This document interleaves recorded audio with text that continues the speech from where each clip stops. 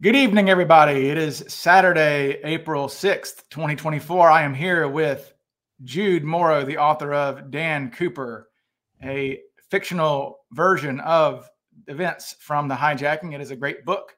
He is a great author, and he is joining me. And today, he's a wordsmith, and we're going to discuss words today because words really matter. Cooper was a man of very few words, but we do have a sense of some of the words and some of the language that he did use. So that is what we're going to talk about today. So let us know how we sound. Go ahead and do that in the comments. Do we all sound fine? Is the volume fine? Jude, say hello. Hello. And I just wanted to start out just by a quick Cooper quote. Now, I'm not 100% sure where this is from, but you will be able to tell me if Cooper actually said this or not. What he did say apparently was, please subscribe to the DB Cooper Sleuth YouTube channel. Make sure that you click subscribe, hit the notification bell, and select all. Please make sure to leave your reviews on wherever you get your podcasts, whether that's Apple, Spotify, Google, iTunes, wherever it may be. Just make sure to follow the channel for more updates and amazing DB Cooper content. Now, I think that might be Tosaw's book. Am I right? Yeah, that was definitely Tosaw's book. It could have been Last Master Outlaw by the Colbert guy, something like that. So anyway, yeah, he did say that though. Yes, we are wearing our glasses, so looking good, you criminals. Thank you, Packer Jack. And I also want to send a shout out to my friend Livy, who is in St. Ives, England, in the Cornwall area. Hello, dear. How are you? And hello. There's a wave from Jude to Olivia. So anyway, we're going to talk about these words, and really what we're going to do is we're going to go in chronological order. I think that's the best way to do it, is to go in chronological order of the things he said or what we think he said. And we don't really have, it's interesting. We've got some direct quotes. When you look at the 302s, they seem to have some direct quotes. Sometimes they just say that he said to do this and that. So that's how we're going to do it. But we're going to go in chronological order. Really, and I've made an executive decision here with most of the stuff that we've got is from the 302s, okay? But the closest book that was written to the event and the author who had the most access to the actual people who were there was Richard Tusaw, who was an FBI agent who retired and was also a lawyer, and then wrote a book, and it is highly endorsed by all of the people from who we interviewed, all the witnesses. And Tusaw is interesting because I'm just going to go ahead and I'm going to use his quotes as the real quotes, because I have, through some verification, through Bill, through Alice, through other people, there are little things in that book that are only in that book that have been verified to be true from these people who said, yes, I told him that all those years ago. And again, as I'll say a million times, I do believe Tusaw is accurate because this was only written in the early 80s. This would be like writing a book about something that happened in 2015 or 2014. All the principles are still alive. So if you misquote them, your book is going to be sunk. Right, Jude?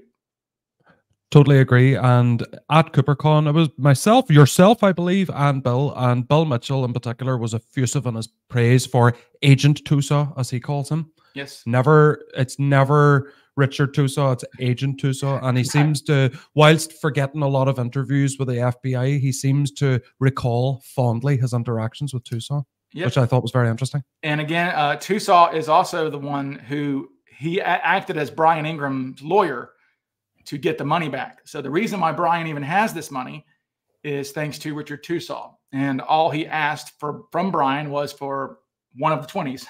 That was his legal fee, was one of the 20s. So he did get one of the 20s.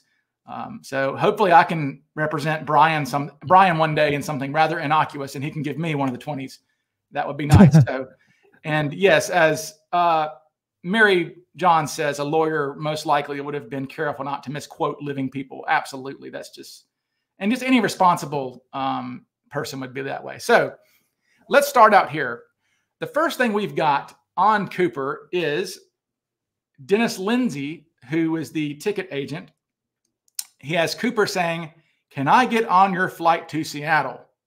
So nothing really to take from that except that he knew where he was going. He was going to Seattle. So he said, "Can I get on your flight to Seattle?" It is a misnomer.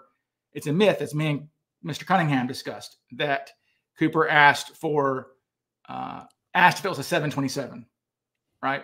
And he said, is this a 727? That is a Himmelsbach-ism that ended up in the Unsolved Mysteries episode. He did not ask that. He didn't need to ask for that because the flight schedules back then expressly said what kind of aircraft it was. Then we have the next quote is Dennis Lenz asks him what his name was, and he famously says, Jude? Cooper.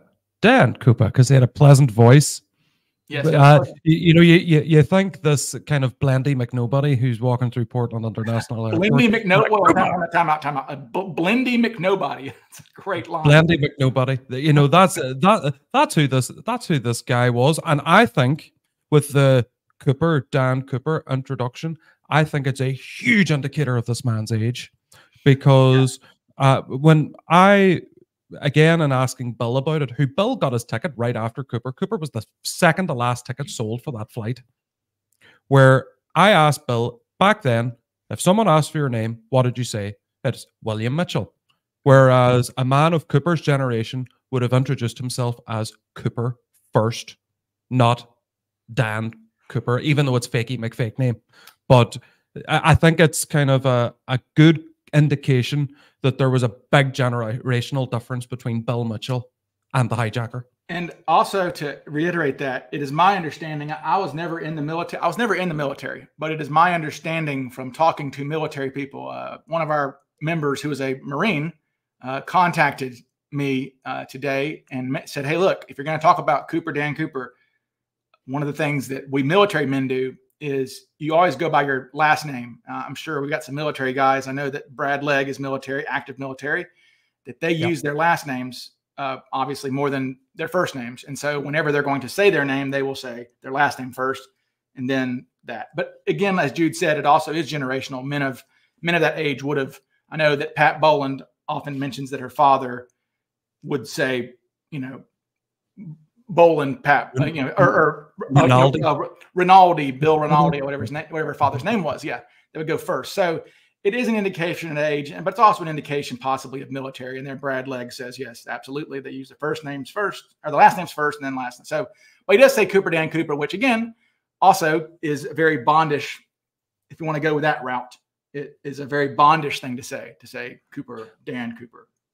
Yeah, and I want to put on the side note. I love telling this story, and I will tell this at any given opportunity. And I've been dying to say it all day. I've been thinking about this one part. The comic book link of Dan Cooper, that there's a feeling or a discussion in the vortex that the hijacker picked his name for some philosophical or emotional reason. And at CooperCon, and again, you being the omnipresent person of CooperCon, it was myself, yourself, McNally, and I think Nicky Broughton sitting at the beer table. And I had asked McNally, so why did you pick Robert Wilson for your name? And I was expecting him to take this deep breath and say, well, let me take you back to 1953 and whatever, and this big long story. And he said, oh, because it was easy to remember and easy to spell. And then more beer. And that was it. And I was like, what? Nothing deep at all about it. No, it's just easy to remember. I think, just again, Blendy McNobody, just every name in the world.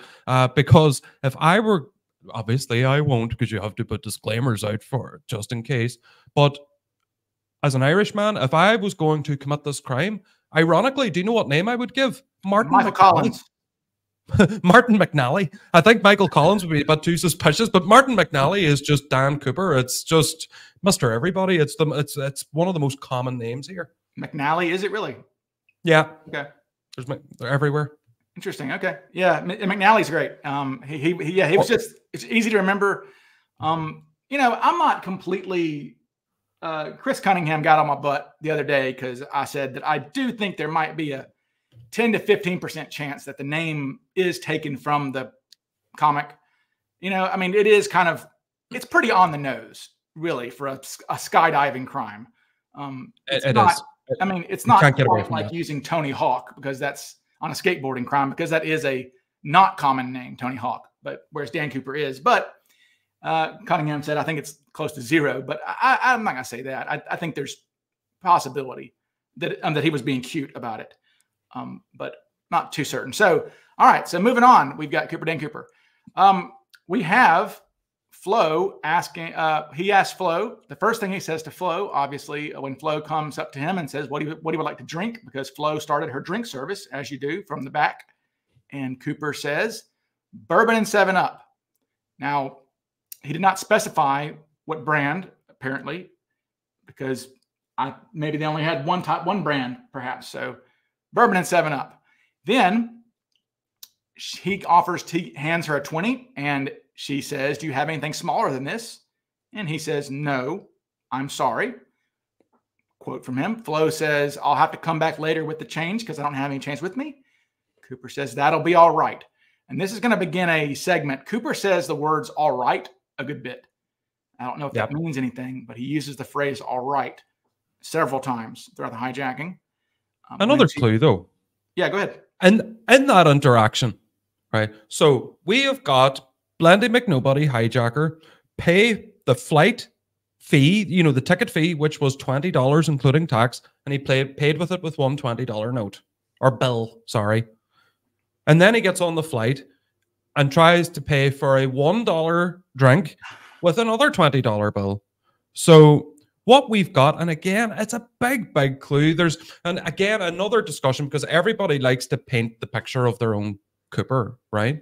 Where there's a big discussion about, was Cooper blue collar? I don't know about you, but I do not think a blue collar guy is going to be flashing 20s like that. I mean, he had no 1s, no 5s. Yeah. This man seemingly had a bunch of 20s. And as we go further into the discussion, where this man seemed to not be short of some money before getting on the plane, and how he behaved when he got the ransom. But more to come. But I don't know if Hal Williams doesn't actually give any quotes for Cooper. Did Hal Williams say that at the gate before he got on that he had a pleasant voice, or was that Dennis Lindsay? That was he did not speak to Cooper at all. Dennis Lindsay was the only one who said that Cooper said anything. So he had a nice voice. He had a pleasant voice, and I've always just wondered whatever that means. I don't know what that means. And I do point people to the audio that we played of Skip Hall. I do like Skip Hall has a pleasant voice, I would say. Wouldn't you agree? He absolutely does. I could listen to the guy all day. Like, if he was like the telemarketing person when you're on hold to a huge company, like if you need to get your car fixed in your car, I'll play a pleasant voiced Cooper suspect here for everybody. Because I'm not in contact with anybody from Texas. You give the impression that you wouldn't like to go to Texas at this point. Well, if I wanted to commit suicide, I would probably go to Dallas, Texas. Good voice. That is a nice. It is a nice voice, and an even better Dick Dastardly mustache, I have to say. Dick Dastardly, you're on a roll tonight. It must be the Guinness, Jude. Must be your Guinness. Sancho. Cheers. All right. So then, okay. So we've got him saying he thanks Flo. He's being polite. Listen, we've got him saying, "No, I'm sorry. I have nothing smaller than a 20. That'll be all right. You can bring it back." And then, thank you. I'm about to hijack your plane, but thank you, ma'am, for bringing back my change.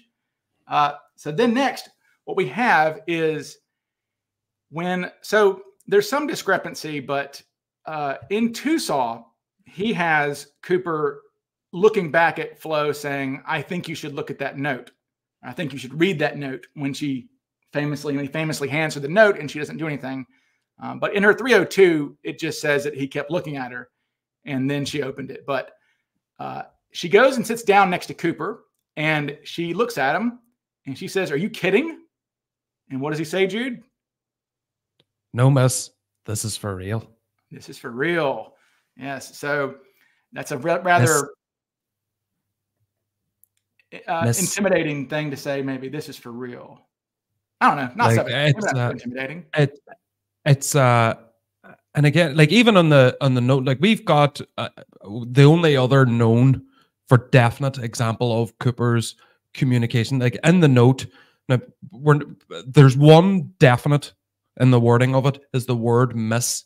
Is that miss was in block capitals, and it's I have a bomb in my briefcase. Please sit beside me. I want you to sit by me. Whatever he wanted someone beside him, but the word miss, and that is another word that he uses repeatedly Miss. to multiple Oh, yeah. people.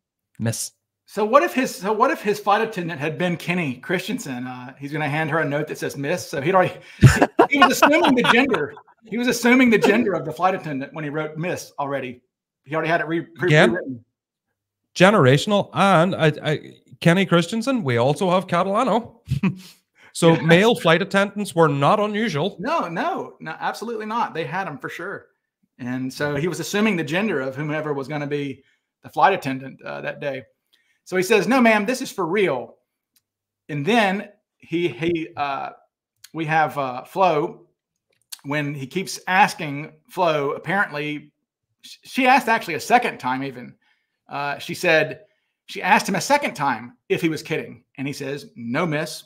So there's that word again, "No, miss. I'm not kidding." Then he tells her, when he shows her the bomb, he says, "All I have to do is attach this wire to this gadget here, and we'll all be dead." Which he must have said something very similar to Tina later on, because Tina indicates that he made it very clear to her that they were in mortal danger. So he must have said something very similar. I totally buy it. I totally buy it. Where as a hijacker, like it's the same with anybody that's going up to a teller with a gun in their face. Basically, I mean business. Yeah. I mean business. And that's what he was doing. He was intimidating them into submission and not to scream, probably. Where he was probably saying, right, I need to tell them that this is a bomb, and if they don't do what I say, then I will put the wire into the blasting cap and we're all gone. So that was to kind of urge that compliance quickly, which, I mean, talking about how well planned this was, where, I mean, it's a good tactic if you want to get control of the situation, terrify them beyond belief and show them the bomb. That's completely intentional. It's, well, obviously, for his plan, it was a key part. What's interesting is that we have a lot of other hijackers who never, oh, Cooper just fell. Little Coop. Oh, no. Little Coop fell. Get him back. He's okay. He broke his ankle. But the other guys, a lot of times they never showed their bomb. They would just say, "I have a bomb in this bag here," and they just took their word for it. But Cooper went the extra step and built a pretty convincing fake, which has me thinking maybe it wasn't a fake, because he went to the effort to make. He didn't need to go to that effort, but he did anyway. So with respect to Darren Schaefer's latest, Mike Vining, who is a very highly respected Delta Force operator, I still think it's possibly real. So I certainly think it's real too. Like, a quick note on the bomb before we go. I mean, this was an erratic individual who was planning to leap out of the back of the plane with a bag of money and a parachute. I mean, saying that leaving an exposed wire is just totally unsafe. Cooper didn't give the shiniest piece of fecal matter what was safe and what wasn't. This man did not care if he was going to live or die or take anyone with him. I don't believe. Where, like, what's he going to do? Adhere to safety regulations and the Demolitions Act, USA 1962? Absolutely not. He's going to have an exposed wire. Like, this is a live wire of a person. People that aren't very safety conscious don't decide to hijack a plane for a night jump. They don't do that. So I do not think, not adhering to safety precautions is in any way an indication that the bomb was fake. If anything, quite the opposite. No, yeah, I agree with you. Yeah. And so, and interestingly, we'll just jump ahead to when he talks to Tina and tells Tina, "I'm not going to be taken alive." So repeatedly, apparently, according to Tina, repeatedly, he said, "I won't be taken alive." So that could just be a bluff, but I don't know. So next we've got Flo asking Cooper, "What do you want me to do?" And he goes, "Well, take this down." And she fishes out a pen from her bag. She uses the envelope to write. She actually writes on the envelope that was the letter that the bomb letter, "Miss, I have a bomb," sitting next to me, was actually inside of an envelope. And so she used the envelope to write down. He says, "Take this down." And he wrote down, "I want $200,000 by 5 p.m. in cash. Put it in a knapsack. I want 2 back parachutes and 2 front parachutes. When we land, I want a fuel truck ready to refuel. No funny stuff or I'll do the job. So there's a lot to digest in there, because at CooperCon and of course, the love I have for Special Agent Larry Carr knows absolutely no bounds. But one of the bases that the FBI had used to kind of determine that Cooper was a complete waffle being an inexperienced or non-experienced skydiver is that skydiving is full of lingo. And I mean, I'm still learning it a long time after starting it later, but he didn't use what a skydiver would say to a fellow skydiver is, I want 2 primaries and 2 reserves at that time. But what Cooper was doing was explaining it to a frightened young woman who knew nothing about skydiving, who'd just seen a bomb. He's going to keep his language very simple to avoid confusion over his demands, because he needs to articulate them as clearly as possible for a complete and utter no knowledge about skydiving to the stewardess. And again, I don't buy him using that language as him being in any way inexperienced, because he was explaining it to somebody who knew nothing about parachutes, unless it was Sharon Weathersby, who was Mac's hostage stewardess, who was a skydiver and wingsuiter and AFF instructor, I think, as well. Like, what the hell? What are the odds? I will point out to people that Alice Hancock had gone skydiving before. So, yes, because there were no tandem Jim Hancock, and there were no tandem jumps back then. So Alice Hancock by herself jumped out of a plane before she ran into Cooper. So I think that's interesting. That's something there to consider there. So next we've got, let's see, and she says, after writing this down, she looked at Cooper, this is Flo, and he calmly said, "No fuss." Now, I wish I could find the video that I've got. I have a video somewhere of Anderson. Anderson said in an interview that he thought the words were "no fuzz," which fuzz obviously was a term for police, and that would make sense in that context to say "no fuzz" instead of "no fuss." So I don't know which one it was. Perhaps "no fuss," "no fuzz." Remember, the "no fuss" comes from the 302, which is a secondhand writing of an agent. The agent may have misunderstood fuzz for fuss and wrote down fuss. I'd imagine he'd say fuss, because really, with that request for no fuss, it was adhered to, where the passengers didn't know anything, where don't cause a fuss, don't run to the cockpit, don't scream, don't, no fuss. I can totally imagine him saying it as in, be careful, no fuss, don't let anybody around us know. Where I have heard the no fuss, no fuzz discussion before, but I think no fuss, especially at that crucial stage, because all she had to do was scream and the whole thing was fucked. Yeah. And that was it.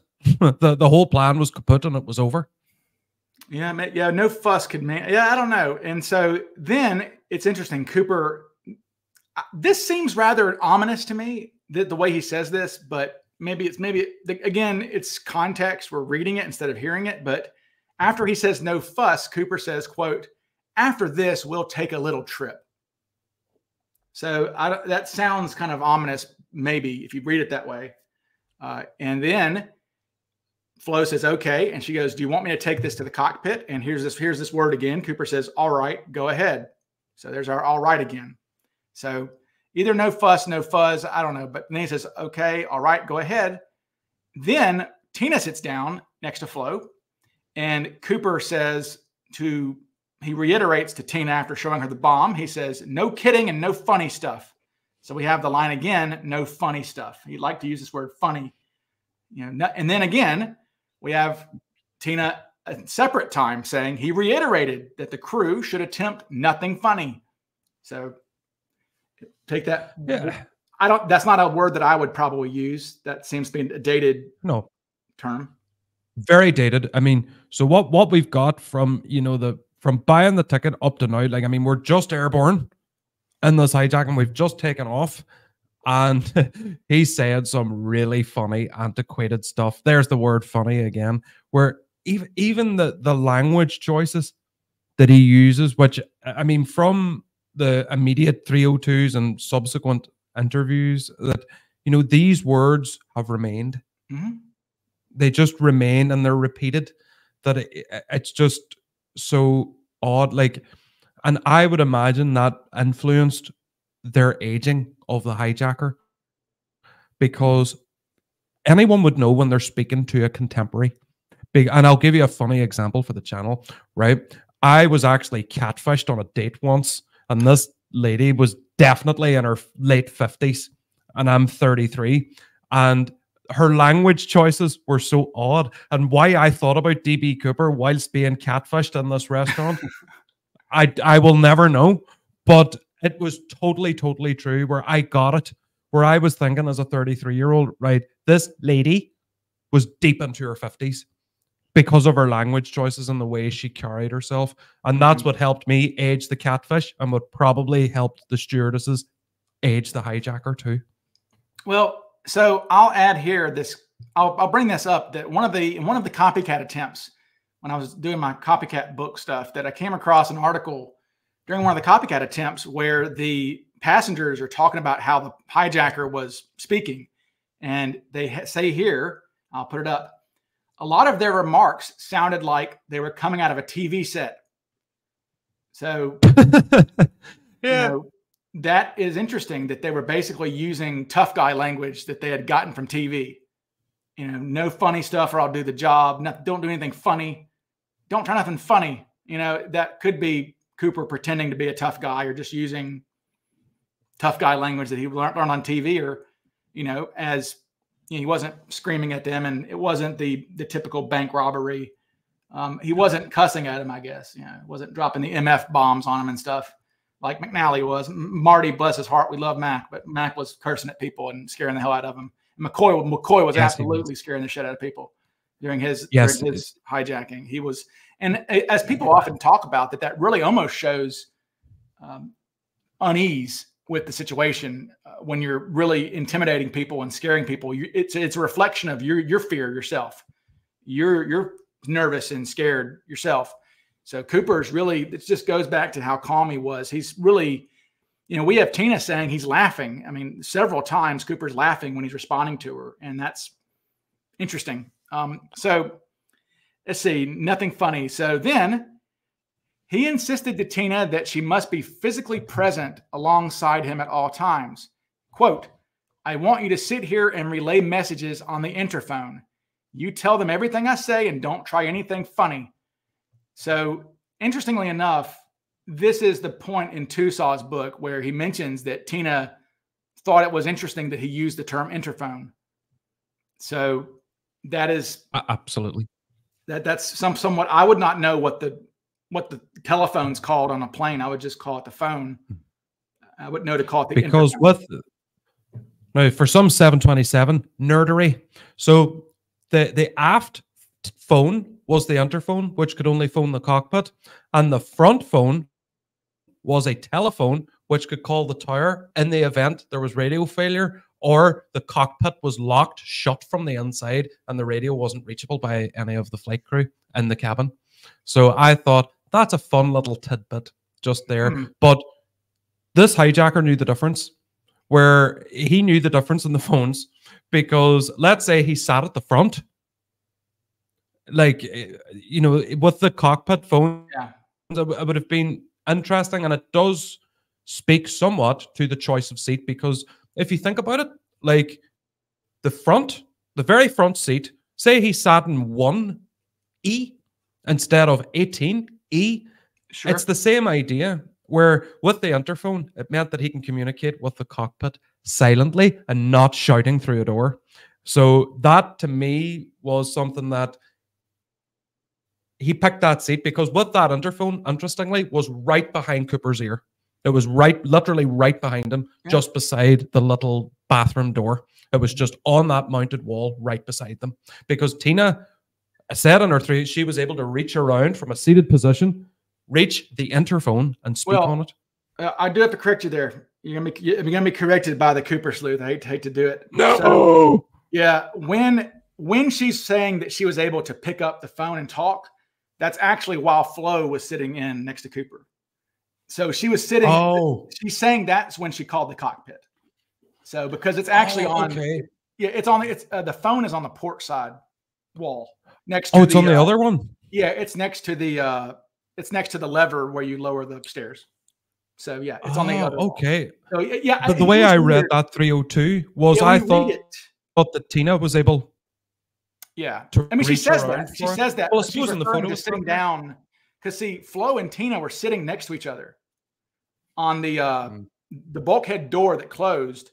They were able to sit there together, and there was like a jump seat for two people. So Tina's sitting there while she's watching, while Flo gets up and is sitting next to Cooper. So yeah. So There's an interesting comment here. It's from Nikki. Is Nikki finding DB Cooper? Is that it's labeled interphone in the 727 manual? Okay. It's labeled interphone, but the word interphone, I believe, goes back to the 1930s when it was even with radios on larger aircraft for cargo and stuff like that. It was an old word even by 1971. That interphone, as in there was a way for the rear cabin to be able to contact the cockpit without the use of the out radio. I researched it, and interphone was used by air crew in World War II. So that was how they would communicate. They used the term interphone. I'm going to pull up on the screen this photograph here. This is a photograph up there in the sled test of the Cooper plane. You can see how on that door there's that door. It's got two seat belts. That's for the two stewardesses. That's a jump seat. It folds down. And so that is where Tina was sitting, and she's able to, that guy in that awesome 70s jacket there is blocking where the phone is, but you can see there. But yeah, that's the jump seat where Tina and Flo were sitting when Cooper turns around. And this guy here on the left, he's standing where the seats, they actually removed the seats there. So you can see here, there's the Cooper seats. That row was removed temporarily for the sled test, from when they did the sled test. So that's actually the origin of the misnomer. There were some people who thought that the Cooper row of seats was removed and was put somewhere for evidence, but that's not true. They removed it just for the sled test and then put it back. I'm sure notoriously cheap Donald Nyrop would have been, no, we're not sacrificing a row of seats for this. No, we're keeping them. Yeah. Yeah, which is interesting, though, because they actually did remove the seats in the McCoy hijacking. They did remove his row of seats for evidence. So anyway, so we have the don't try anything funny. Then he tells Tina that the bomb was electrically fused, and he hoped that the crew would not generate any electrical currents that would trigger it. He says, I don't think the radio transmissions will bother it much, but I just wanted to let the crew know.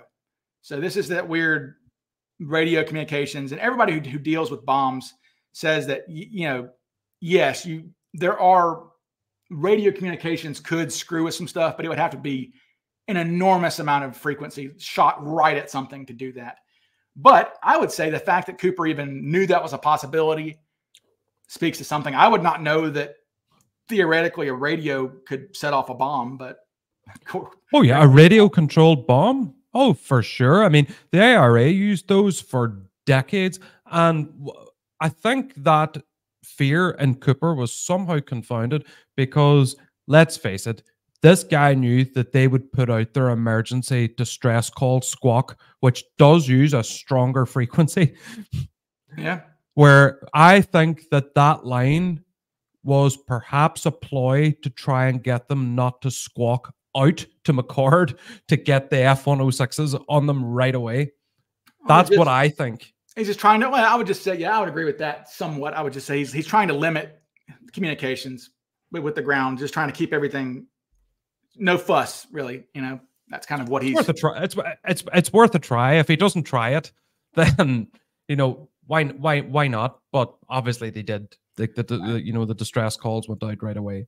Next, we have the money discussion, and Cooper uses the phrase to Tina. I'm rolling with what Tina says here, not what negotiable American currency. I don't buy that. Tina has Cooper saying he wanted the money. He wanted circulated U.S. currency, which, again, that's still a weird phrase to say U.S. currency. Now, that's a strange, I don't know what to think of that. We've got all of the things, all of the terminology that we have. We have Bill Radicek telling in real time, we have the real time transcript of the radio communications. Bill Radicek says that the hijacker wants $200,000 in negotiable American currency. And then we have Tina saying circulated U.S. currency. It's interesting. We've got two different people saying he used the term currency. That's a weird. I would not say that. You just say I want $200,000. A part of me buys this circulated currency thing because, let's say, whether it was the airline or the FBI, right? I know it was the airline that went for it. What if they'd got the $200,000 from Vegas because the casino money isn't circulated and it's too hot? You know, that money where it's accounted for, where basically what I took that was as I want this money from the bank. I don't want it from Vegas. I don't want it from an FBI rat who has access to hundreds of thousands of dollars at a moment's notice. I want circulated money from the bank. Right. That's what I think. We also have we have elsewhere someone using the term he wanted used bills. That's in somebody's 302 that he wanted used money. And it could be, as Uncle Jim says here, this is a possibility too. I'll put it up here. Uncle Jim too says that Cooper, where'd it go? Says that it could have been just trying to make a distinction between Mexican pesos or Cuban money, whatever, you know, just because of all the hijackings back then that were going overseas. Maybe he just wanted to distinguish that. So there's that. But even if he was given Canadian, because with the exchange rate in 1971, I think there was something with Nixon had devalued gold, or there was something about Nixon and gold or whatever it was. But the Canadian dollar and the American dollar in 1971, if Cooper had been given 200,000 Canadian, it would have been probably just around the same. Well, and so, but again, I mean, what bank is going to have that much money in Canadian currency anyway? Or I guess maybe Seafirst's corporate office would have had that much money, and I doubt it though. But yeah, Mary Johns here says circulated sounds more reasonable, just to say that's brand just so it's not brand new sequenced cash, because you would think that marked money would be more likely to be brand new. And that maybe they could mark it easier as if it's brand new. And I get that. Circulated gives the idea that he wanted it from cash registers and things like that. You know, it makes it more likely that it's not going to be microfiched serial numbers sourced, I would say. Then at some point around this time, when Tina first starts sitting next to Cooper, Alice, and this is true, we have verified this. This is Tusaw, and we've also verified it from Alice herself. She goes back there to try to jump on the grenade, as we say, for Tina, because Alice was the senior flight attendant, and she invented a reason she wanted Tina. She goes back there and she tells Tina, hey, there are some people in first class who were looking for playing cards. Will you find some playing cards and take them up to first class? The implication being that she wanted Tina to stand up and move away, and that she would sit next to Cooper herself. And Cooper sees through this ruse, and Cooper says, forget the cards, miss, go back to your station. There's this word miss again. So he says, miss, go back to your station. So go back up to first class, which is where Alice was. So Alice was in charge of first class. And so she goes back there and forget the cards, miss, go back to your station. So then we have this thing where Tina and Cooper start chatting. And at some point during this time, go ahead, Jude.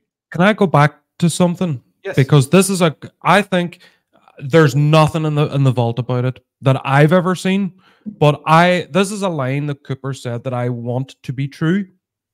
And I don't disbelieve it. And it's from Tusaw as well, where the ruse of it, this time, I don't want this to detonate anything, where they started moving the passengers rows up, and Bill Mitchell had refused to leave. He said, no, right. I'm comfortable. I've eroded myself. And allegedly Cooper said he needs to leave, or words to that effect, or he needs to get out of here, or something whatever. Like it was something. Yes. I wish I had that. Yeah. I forgot that quote. That's a good one. Yeah. He tells Tina that one. I was just noticing it on the sheet. He has to leave, or something about that, because I know Bill was not, is rattled the right word? I don't know if Bill's watching this. chime in with the right word, but it was like he actually referred to me. He noticed me too, but he was sitting like he's right there. And I would say the same to my hostage. I would say he needs to leave. Yeah, and Bill refused. Actually, all the other passengers moved up, and Bill said that he had his books. He was studying. He was a studious fella. Bill's a smart guy. Bill became an engineer for Boeing, interestingly enough. So he was an engineering student, and he had his books out studying, being studious, maximizing his 30-minute flight, which I like that. He's a good kid, but he didn't want to move. He saw no reason to move up. And it was not until Alice came back to him at some point and begged him to move up. And he finally did. He said, fine, I'll move up. And that was right around the time when they landed there. Yeah, I'll try to find But I completely buy that.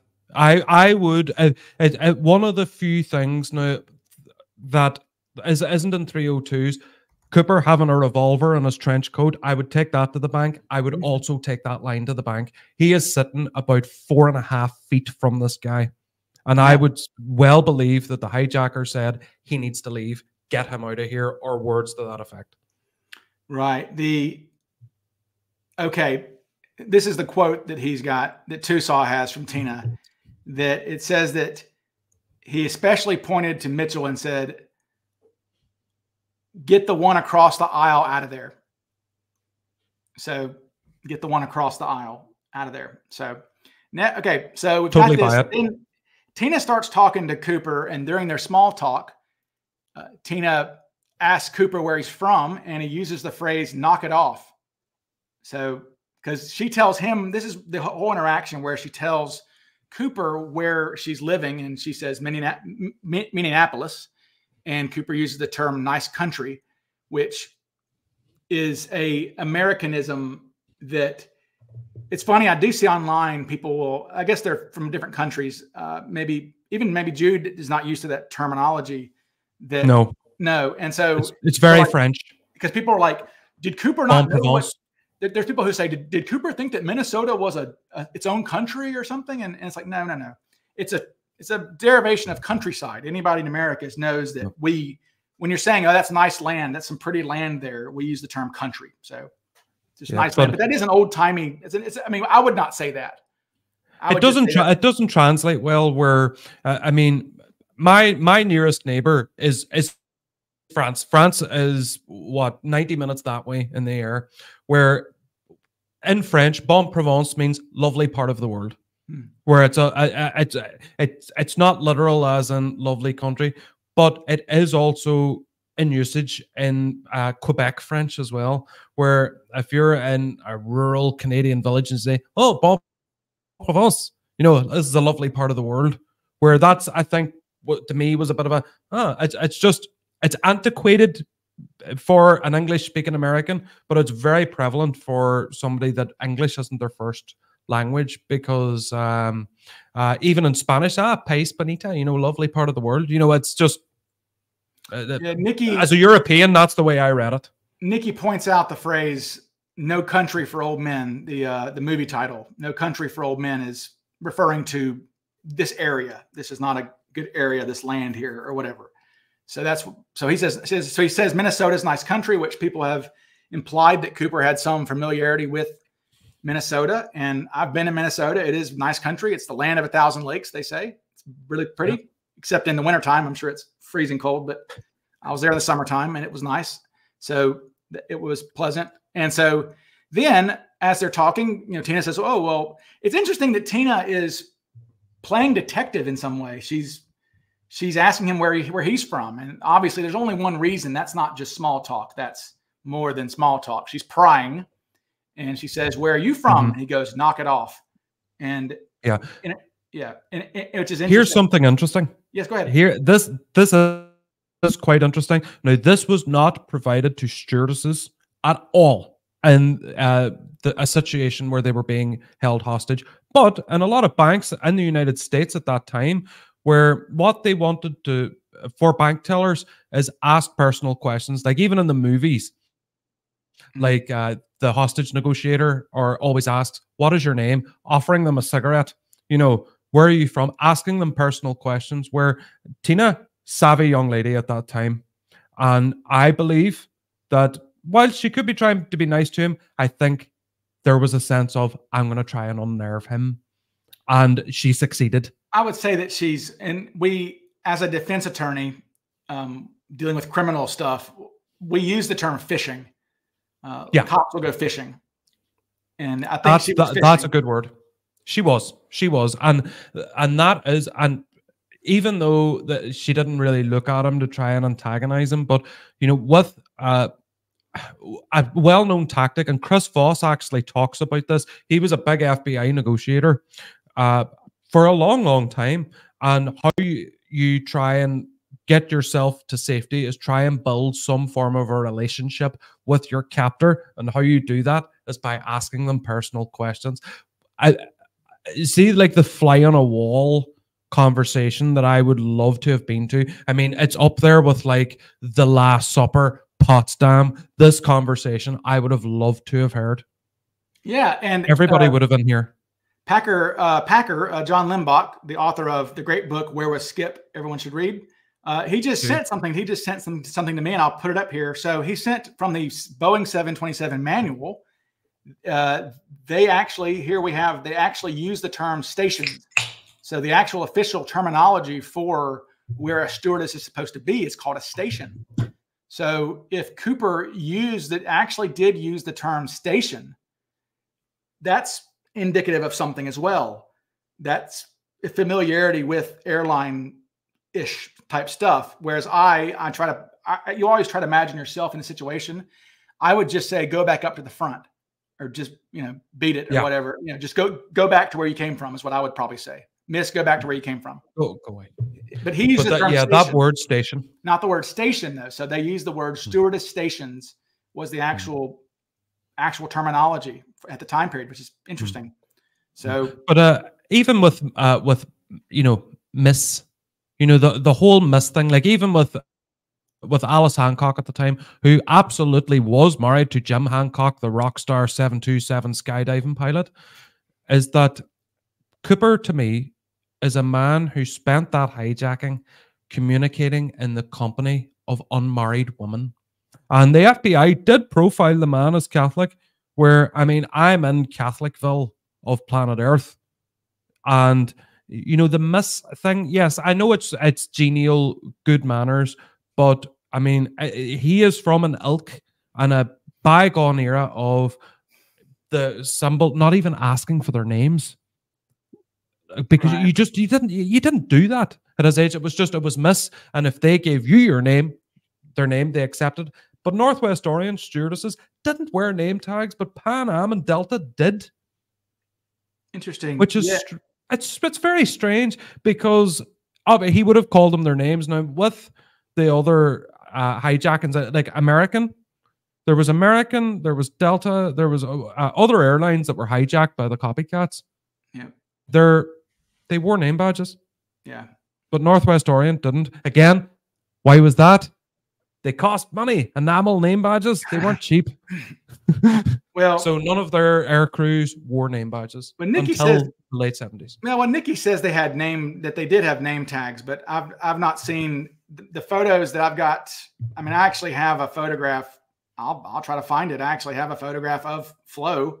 Yeah, there was a Northwest Orient stewardess at CooperCon who sat behind us, and somebody asked that question, did you wear name tags? And I can't remember her name. She is in the group, but she said no. Not then. Not in 71, they didn't. Mm-hmm. Maybe later, but certainly not in 71, because in the press conference, and they were not wearing name tags at that time. Well, here is some real-time debunking there, Jude. Let me see.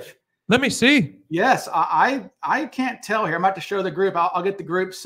This is a good pod, as we say, good pod for the podcast listeners, but this is not good pod for you guys. But we're gonna try this out. I'm gonna see if everyone in the audience who's watching this, what they think about this. Let's see. So here's a photograph that I actually have this photograph of Flo. I zoomed in on it that I scanned. This is her holding a coffee. Looks like being interviewed by Earl Milne, the guy, the FBI agent, and that looks like a name tag actually. That you can see that horizontal line there underneath, because that thing above there, that little wing thing, that's the Northwest Orient. They had these name tag, or they had these, not name tags, but they had these little like pins that I'll see if I can pull one up here. Yes. Hold on. You said it's a debunk? What's that? No. You said it was a debunk. I have a counter. Okay. So the top line is a breast pocket. The bottom one is a snip for a watch. Do you ever see like tunics where they can attach watches or pens or certain items? Because if you look at her wrist, she has no watch on it. Stewardesses weren't allowed to wear anything on their Not wrists. true. Not true. Not true. Tina, are you sure? Tina's wearing a watch the whole time. You know, we have the photographs of her coming off the plane, and she's wearing like a watch bracelet sort of thing. So, no, that's not true. I can't. That could be a pocket. It could be. It could be the top of a pocket. I'd have to look at the Northwest Orient uniforms. I'd have to let's do this real quick. Let's pull up. Let's take this out. Here's a good pod, people, but everybody's with us here. Let's see. 36 hours after the skyjacking, the flight crew faces the press, giving reporters and the nation a first-hand account of their experience. He was not nervous. He seemed rather nice, and other than he wanted certain things to be done, he never tried to harm myself.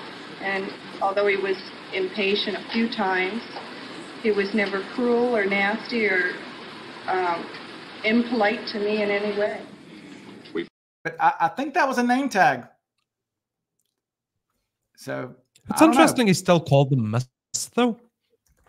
Well, I mean, that's just polite. I mean, I would say that. I would say, okay, here we go. Okay, here's the photograph that is gonna. Yeah. All right. This is the one ring to rule them all, as they say. Let me pull this photograph up here of Tina. Yep. Here we go. Okay.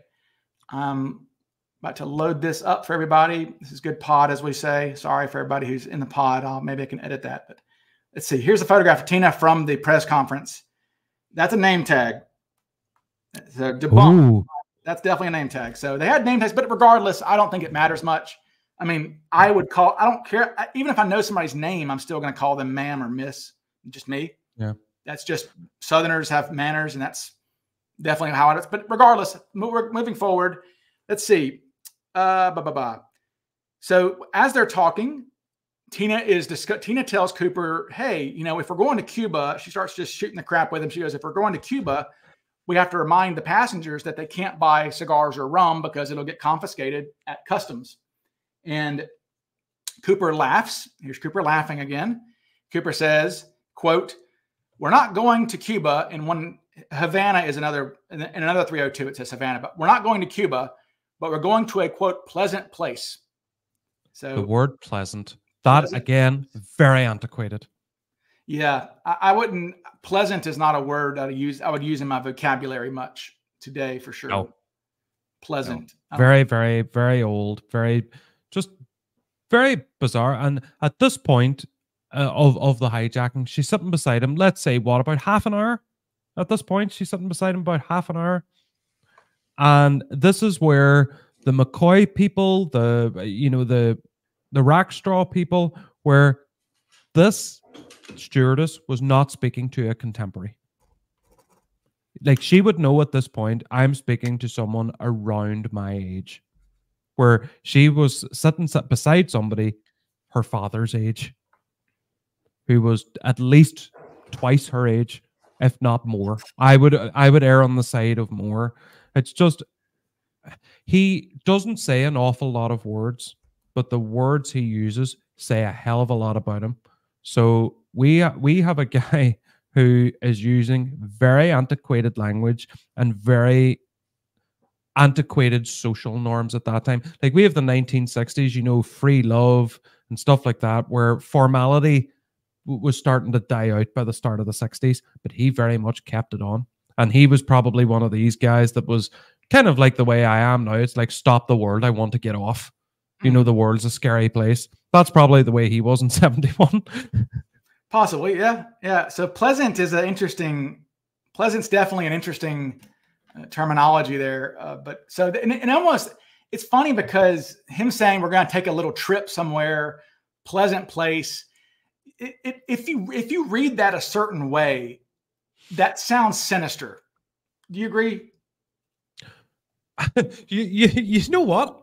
I don't. I think this is the way this man spoke, where I can understand why she would find it sinister and we would find it sinister. But somebody could be watching this, and let's say there's young people watching this, which I strongly doubt. I mean, young people are doing interesting things on a Saturday night, like, you know, drinking and, you know, trying to find mates and so on, where they're not talking about DB Cooper, but people could find the language that we use today sinister in 25 years, where I think this is just how he spoke.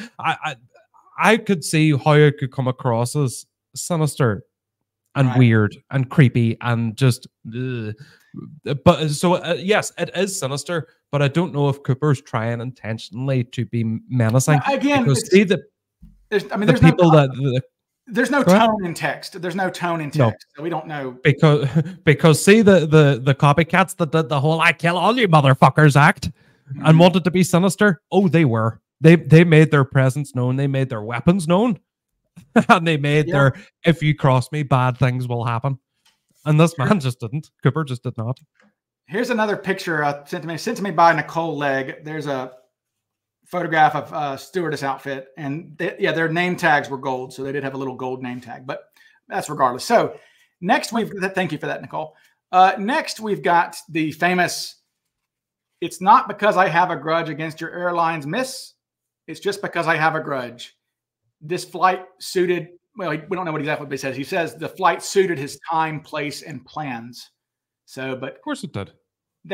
We've always discussed how this grudge line, I do think there's been too much emphasis put on that.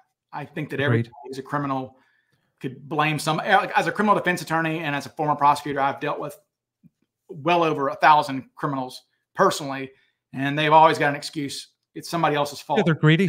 They want money.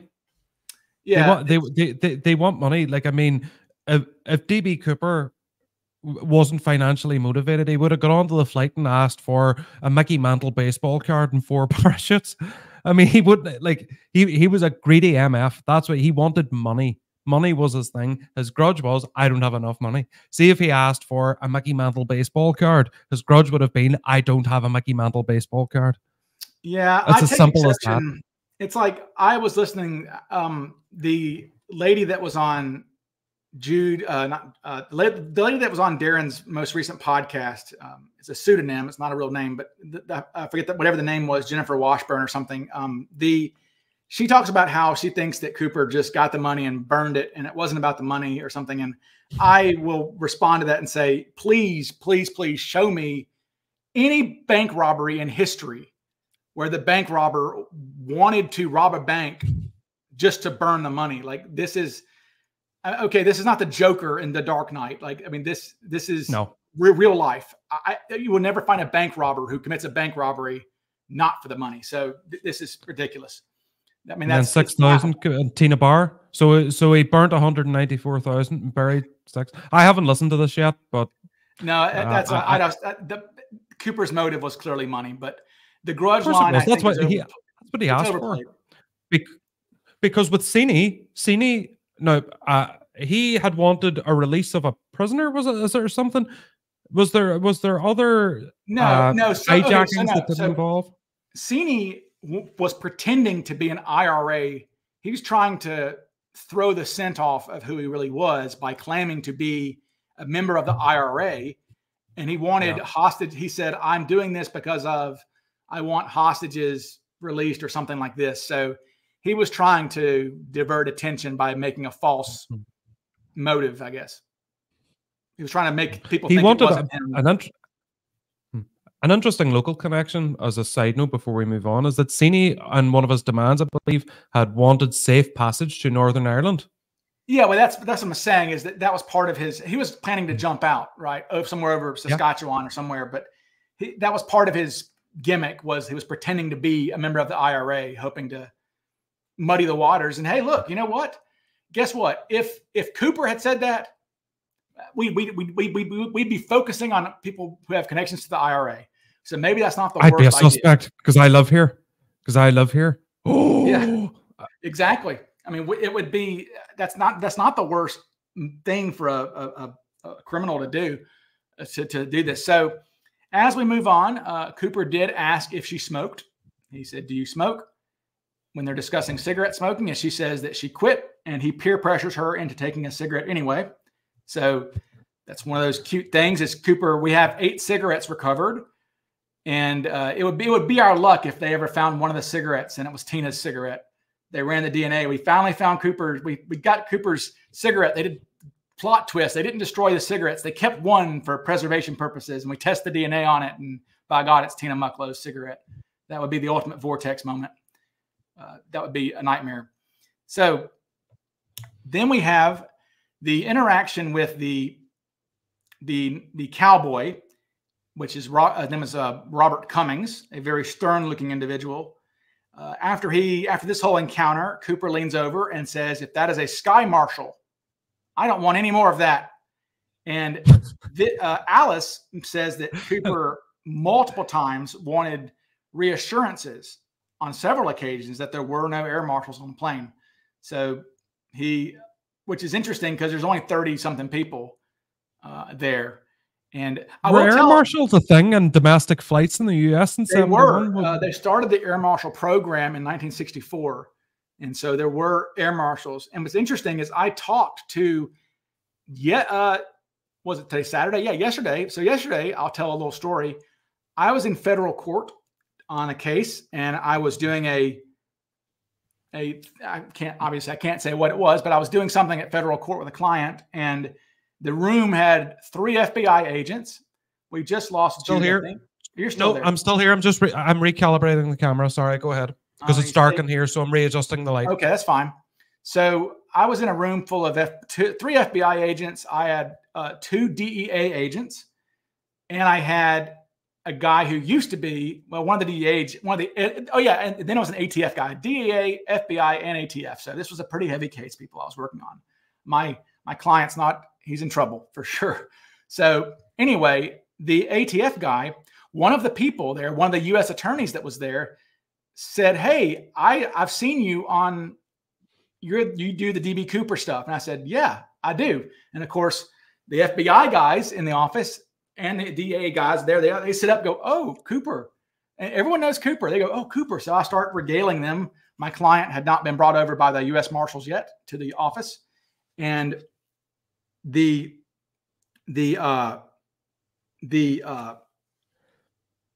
the guy, one of the ATF agents, says that he used to be an air marshal, and he starts talking about 727s. And he says that one time he was late getting on a plane, and they had removed the jetway briefly. And so he had to run down the stairs near the jetway to try to board from the back. He said he knew that there were stairs in the back, which were rarely used because they usually use the jetway. And he's down on the tarmac, like waving at the pilot saying, "Hey, I need to get on board the plane." And apparently the pilot opens a window or something and says, "Look, we'll lower the back, go back there, and we'll lower the stairs." And he says he goes to the back of the plane, and he's standing underneath the air stairs, and they start coming down slowly. And then something snapped or something, and the thing came flying down. Kaboom! He said it landed with a heavy crash on the ground. Ka-ching! And he said it barely missed his head. He had to like jump out of the way. He said, so we started talking about Cooper, and this old ATF guy goes, "Oh my God." He goes, "I was nearly killed by those aft stairs once of a 727. They nearly took my head off." And so apparently, probably those stairs were rarely used. So maybe this is in the 80s or early 90s, and maybe it malfunctioned or something, and it just kaboom, it hit the ground. It nearly killed him. So that's definitely interesting. So I just want to relate that story that I was in a room full of FBI and ATF guys recently, and they all sat up when DB Cooper was brought up. So let's see. Then we have his Cooper's geography tells is he uses, when they're discussing, he's saying, why aren't the parachutes there yet? And Tina says, oh, they're coming from McCord, blah, blah. Cooper goes, hell, McCord is only 20 minutes from Tacoma. It doesn't take that long. And then he uses the phrase, we're over Tacoma now. So that's interesting. And in Tucson, this is where we got Cooper being agitated a little bit. Cooper's upset about this delay. And Cooper is getting pissy and says, if they think I'm bluffing, I'll show them. So there's I'll Cooper show them. And he's waving his fist in the seat. He's like, I'll show them. That fucking fans, I'll show them. Yeah, if they think I'm bluffing, I'll show them. So he was upset about this delay. Okay, let's see. Then did he not say it looks like Tacoma down there? He does? Because I want to give something interesting. Now, whenever I went to CooperCon, that was the first time I ever went to Seattle. Okay. And aerial photographs of Tacoma are very easy to get. Like, even now, yes, we're in the internet age, but there was aerial photography back then. The Pacific Northwest was aerially photographed. And I put into the Facebook group, beforehand, I'm going to try and see if I can see Tacoma from the photograph. And guess what, Ryan? I did. Where I was able to look out and know that I was over Tacoma, because Tacoma has like reservoirs or something, or like lakes or something. It's very distinctive when you're up there. And, the whole idea of, oh, Cooper must have knew the area. I didn't know the area. I'd never set foot in it. I never breathed the oxygen on it. But yet I knew when I was flying over it by looking out the window. Another maybe kind of a giveaway, and I don't know if the pilot said it, but like they normally give you an update of where you are. It's like, and we're just flying over Tacoma, and we're on our approach to SeaTac Airport.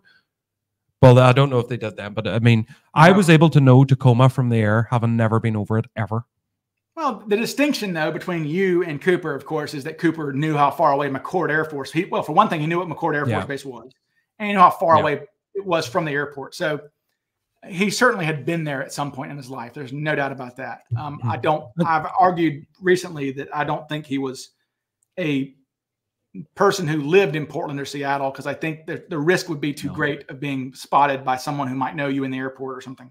Somebody would see him for sure. He had spent some time there in the military, I would guess. Probably, it would be my guess. So then once they land, this is interesting. This is in Tucson. Tina says that Cooper tells them, okay, now have the air stairs move up. And Tina again mentions that she notes that the words air stairs is a airline term, really. I don't know what I would call it, the stairs truck or something. I would just call it the stairs or portables. I don't know what I would call it, but he called it the air stairs. And another 302, did he call it the pickup rig as well, which again was very airliney? Can the pickup rig move? I think you're talking about fuel trucks. I think fuel trucks is the word, but maybe though that, it's interesting. I don't know about rigs, but a fuel rig would be a certain term for that, but I don't know about that. But the air stairs was for sure. Yeah. Okay. So it's because they do have their own language, these airline peeps. Well, let's just keep up with it. I mean, so far we have interphone, we have air stairs, we have stations. Using the term station is interesting. So those are the ones we've got so far that maybe indicate that he had some airline experience for sure. So when Tina brings the money on board, he says that it looks okay. Use the term. He said it looks okay. So there's that. Yeah. And this is an interesting one too. When Tina's going to get the parachutes, now Tina has never touched a parachute in her life, almost certainly. Tina says, can I have a male crew member to help with the parachutes? Cooper says, they're not that heavy. You shouldn't have any trouble. So the fact that Cooper knew how heavy a parachute even weighed is indicative of something, of experience with parachutes, certainly. Because those MBs famously aren't that heavy. Heavy enough, but I mean, compared to like, that's a pilot's rig with everything off it. Like your NB is the one that Cooper would have got. you know, that had been modified, and it's not feels that about heavy. 40 pounds to me, maybe 40 pounds. Some of them are a lot heavier.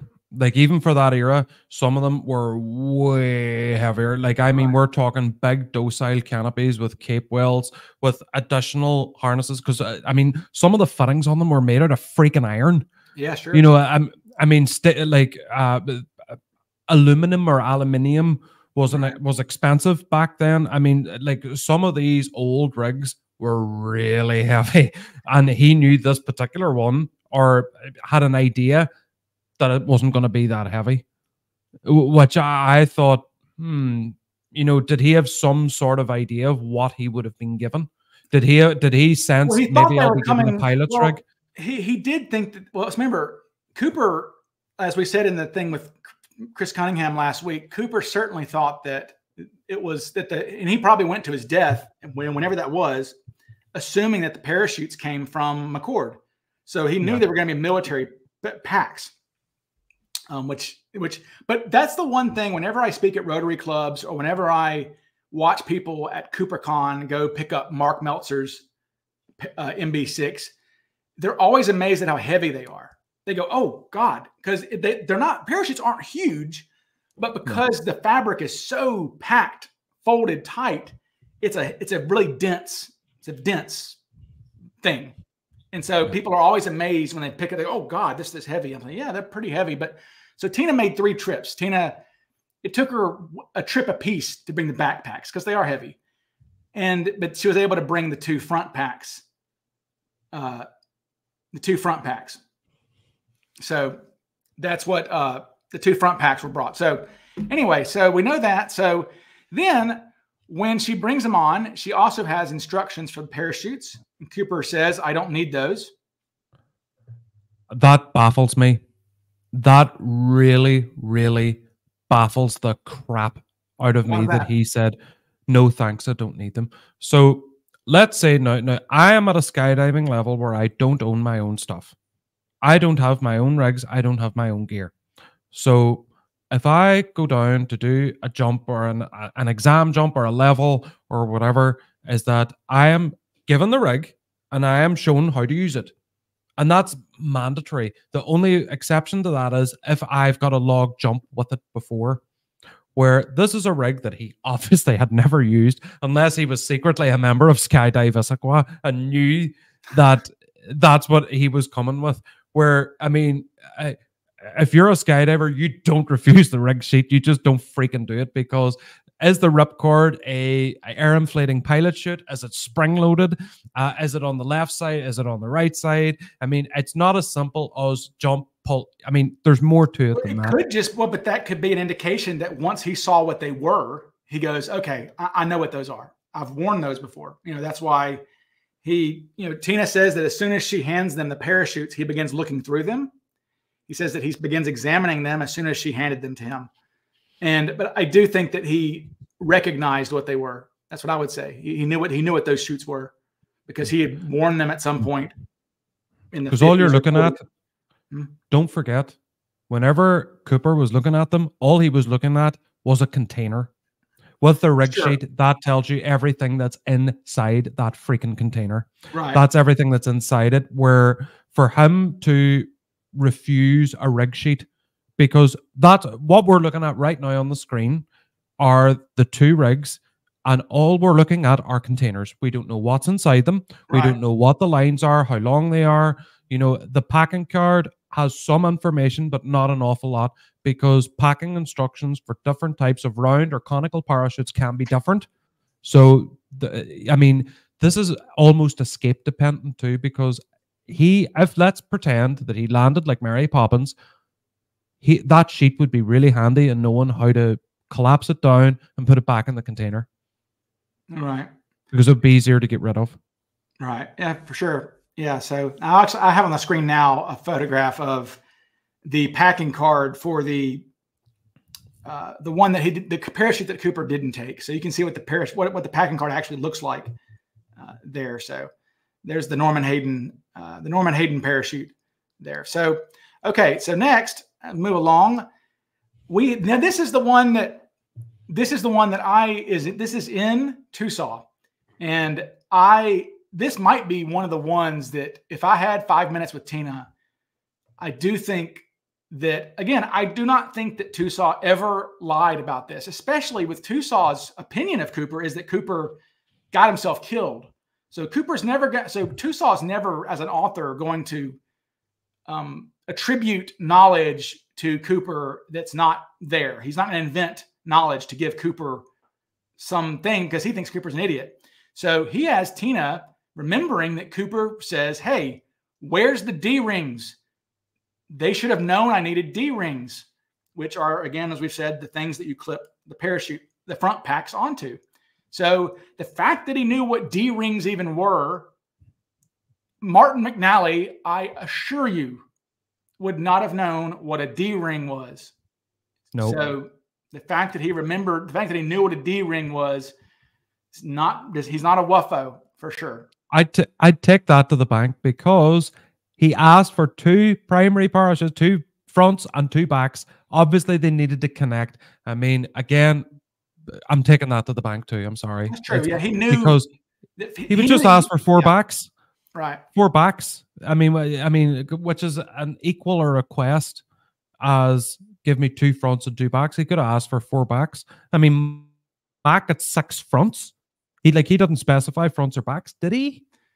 Who's that? Mac? He just said parachute. No, Mac. I am trying to think of if any other hijackers requested reserve shoots. I'll have to look and see. Did Heinemann? Okay. Here's Chrissy. She's a member of our group. She's asking, what exactly is the difference between a front pack and a backpack? Obviously, the fronts are going to be the reserve parachutes. I may, Jude, you speak to that. I'll try to find an image for her. So your backpack parachute is your primary parachute. That's your main parachute with your ripcord on the right side. Even in modern skydiving, as it is back then, it's pulled with the right hand, and your reserve parachute is pulled with the left. So back then, in Cooper's time, the backpack parachute would have had D-rings on the backpack of which to attach a front-mounted chest reserve. In modern rigs, both the main and the reserve are in the backpack, but back then that wasn't the case. So you could go out with a reserve on its own, like a lot of smoke jumpers did, and the way Martin McNally exited, he asked for 6 parachutes and he got 6 fronts. I mean, that's attempted murder. They were trying to kill that guy, and it didn't work. But that's the difference between the back and the front. So that's the configuration, yeah. As the backpack, it's clipped onto the front with D-rings. You're on mute, Ryan. You've muted yourself. I pulled up an image here of a skydiver from the 60s. So you can see, Chrissy, that you can see the backpack there. And so the pack is your main backpack. That's your main parachute. Then on the front is your little front reserve. So you can't really see in there, but maybe you can. There's little clips. There's little clips there on that front reserve, and they hook on to the straps of the backpack. So like imagine if you're wearing a backpack going to school, and your front backpack and your backpack had like clips on it that you could clip something on the front to your backpack on the front. So yeah, that's the front pack. If your backpack screwed up, you would cut it away and open your reserve chute. So there's that image. Hopefully that makes sense to you, Chrissy. Okay, so let's move on. So where's the D rings? And they don't need D rings. Okay. Now here's another thing, and this is totally confirmed. There are people who think this is not true, but this has been confirmed a million times over. I even have information that I won't divulge at this time, but this is 100% true. When Tina tells Cooper that she is afraid that the crew is getting tired because they've been flying all day, he said, quote, "Don't worry, I've got some pills that will keep them awake." This is the benzodrine pills. This is amphetamine, speed, whatever you want to call it. I am of the opinion that when Cooper goes to the bathroom, he probably relieves himself. But when he's in there, I'm guessing he also took a drink from the sink because he had not had anything to drink. He'd been smoking cigarettes. He had not had anything to drink for 3 hours at that point, and all he'd ever had to drink was a little bit of bourbon and 7-Up. So I'm guessing he probably took some drink from the sink and may have popped one of his pills while he was in there. I think that'd be a smart time to do it. It's 6 p.m. And disarmed the bomb. Yes, I've got. Yeah, I do think he brought the bomb into the crapper. Nancy House said that he brought the bomb in the creepy paper bag into the crapper with him. Yes. So banged the Benzedrine, disarmed the bomb, and went back to sleep. But I'm taking that to the bank too. The Benzedrine. Copycat. The other copycats did bring amphetamines, except for the Good Mormon kid McCoy, because that wasn't allowed by the LDS at that time. He was eating candy. Even since. He was eating Nerds or whatever, the Skittles or whatever. McCoy had his Pez dispenser beside his machine gun. He had a D.B. Cooper Pez dispenser. If there was a Cooper Pez dispenser and McCoy had one, that would be hilarious. McCoy had it. I think that if someone ever did like a comedy animation of these copycats, a DB Cooper Pez dispenser with one of them would be really funny. Their hero. So, but no, Benzedrine is confirmed from Radicek, and I've got it from Tina as well. So there's definitely Benzedrine, 100%. Heinemann actually did have legitimate Benzedrine. He actually straight up had Benzedrine, known to have Benzedrine with him.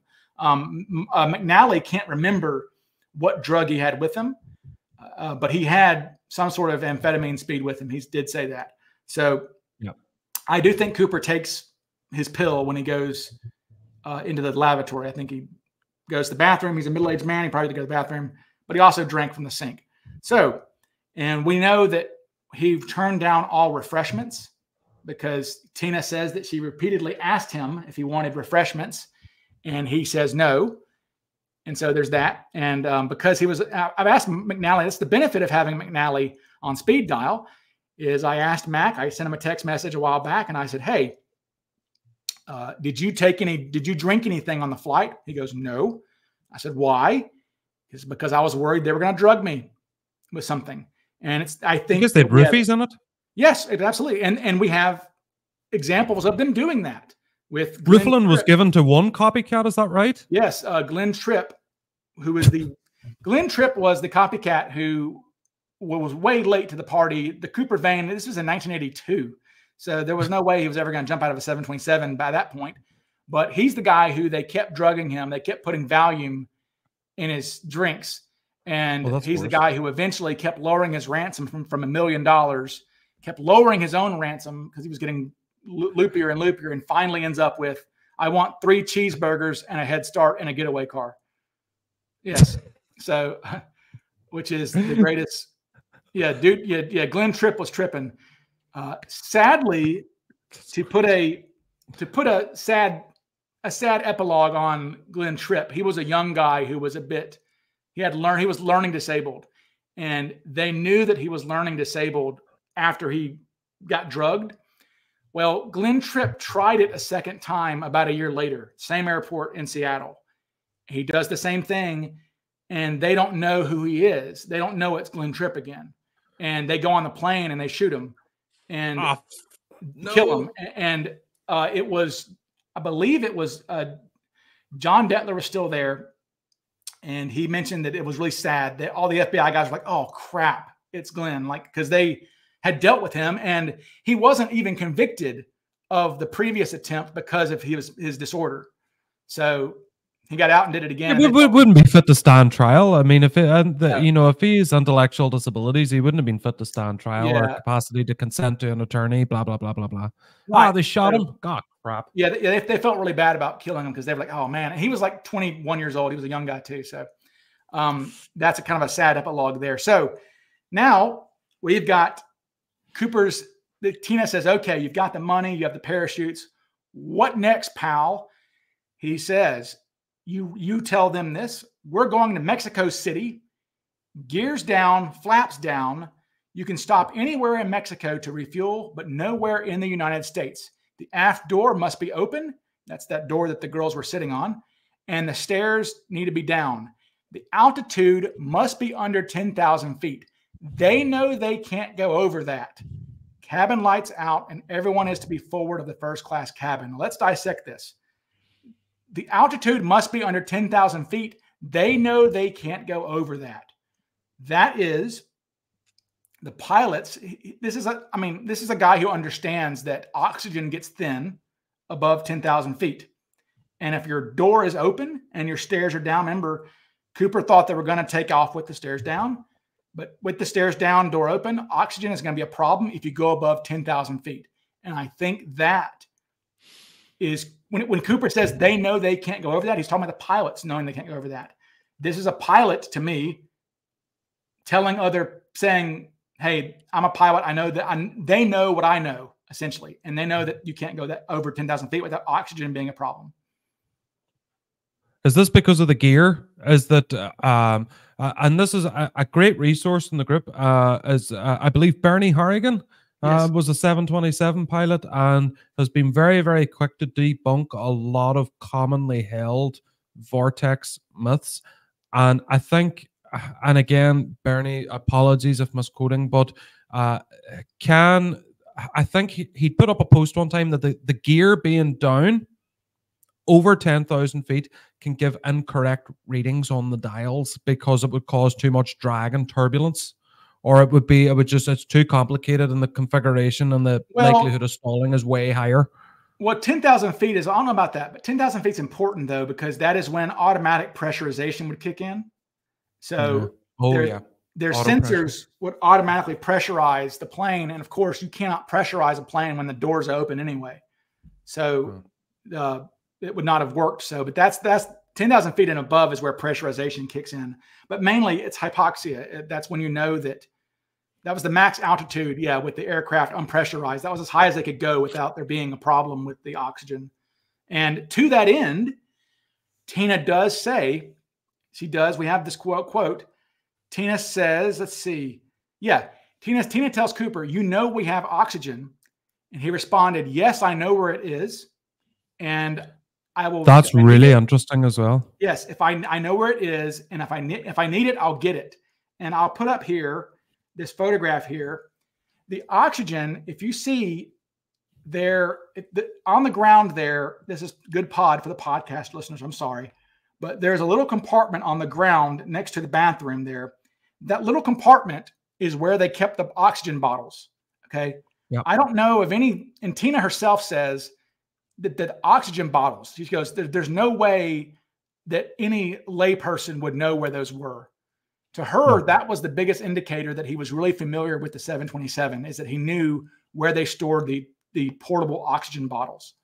So, and they were discreet because, I mean, with airlines and the design of the 727, with any of the emergency features, whether it was the oxygen regulators, the water pressure pumps, and everything else, it was all very much hidden and flush into the interior of the fuselage. And with that compartment, I mean, even without a visual for the podcast listeners, it was discreet and behind the seat, and you wouldn't notice it unless it was pointed out to you. But this hijacker knew it was there, because you would not notice otherwise.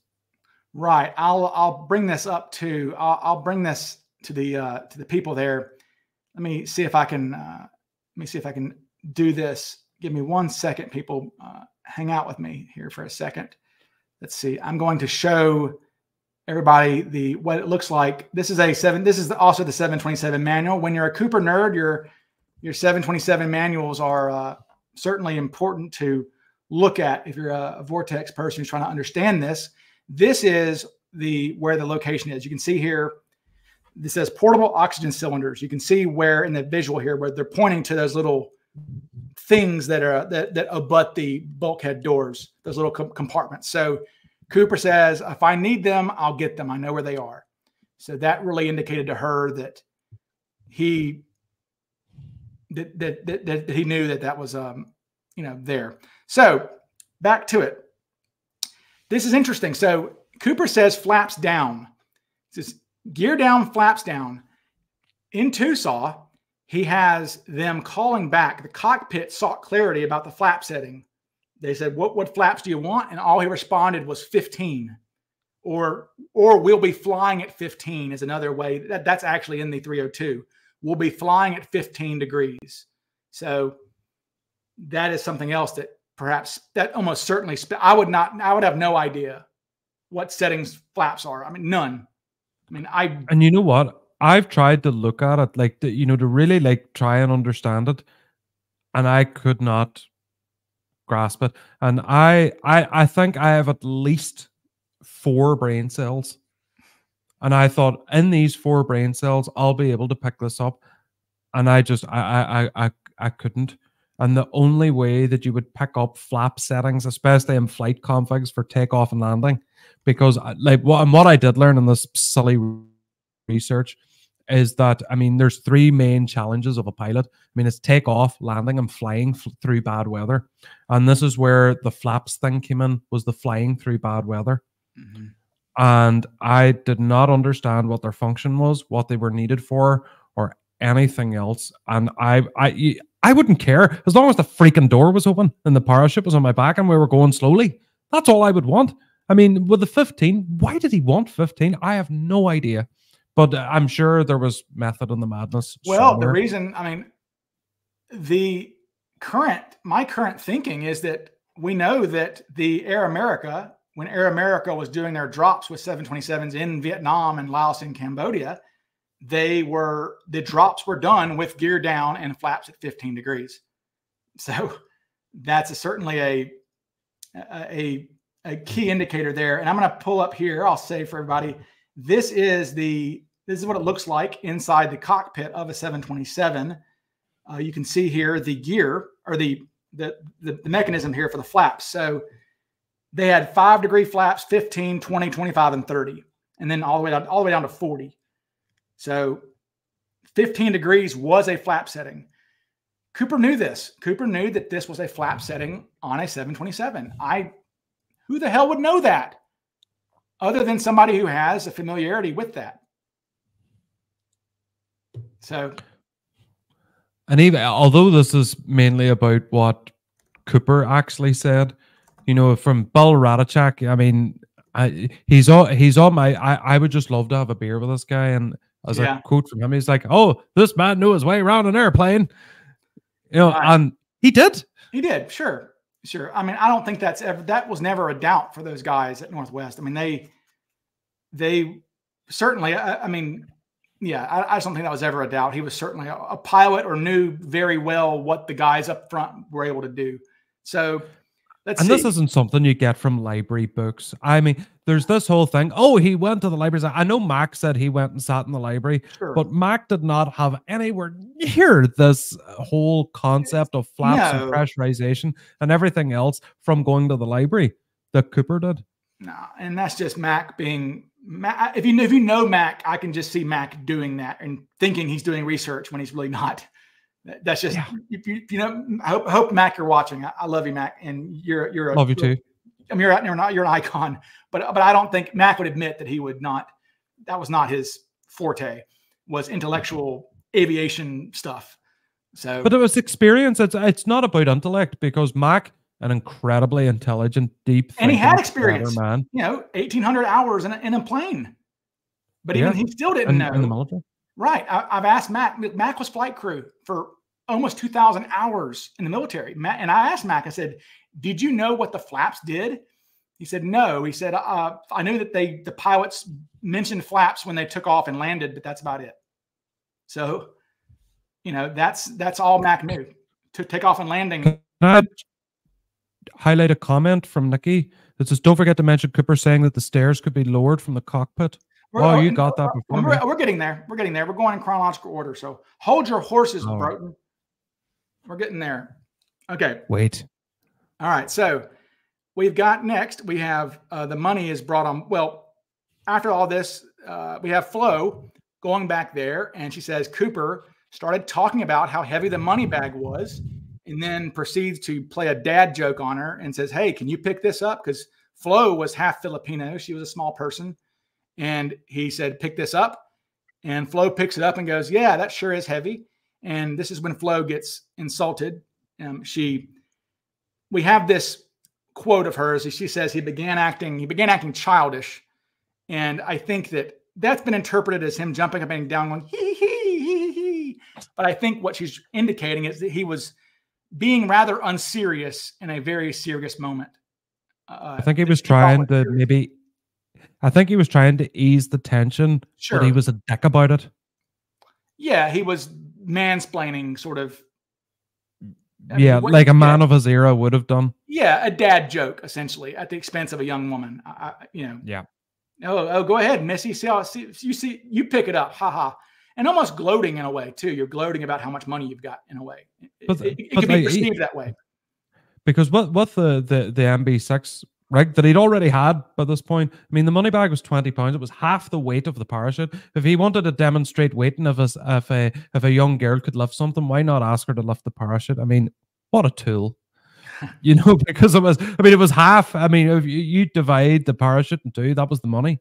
The big stupid bag, the big cotton drawstring bag, the Looney Tunes money bag. Yes, I've said it for anybody playing the Cooper bingo thing. Yeah, the creepy bag, and you have the Looney Tunes money bag. Yes. So then we have Flo.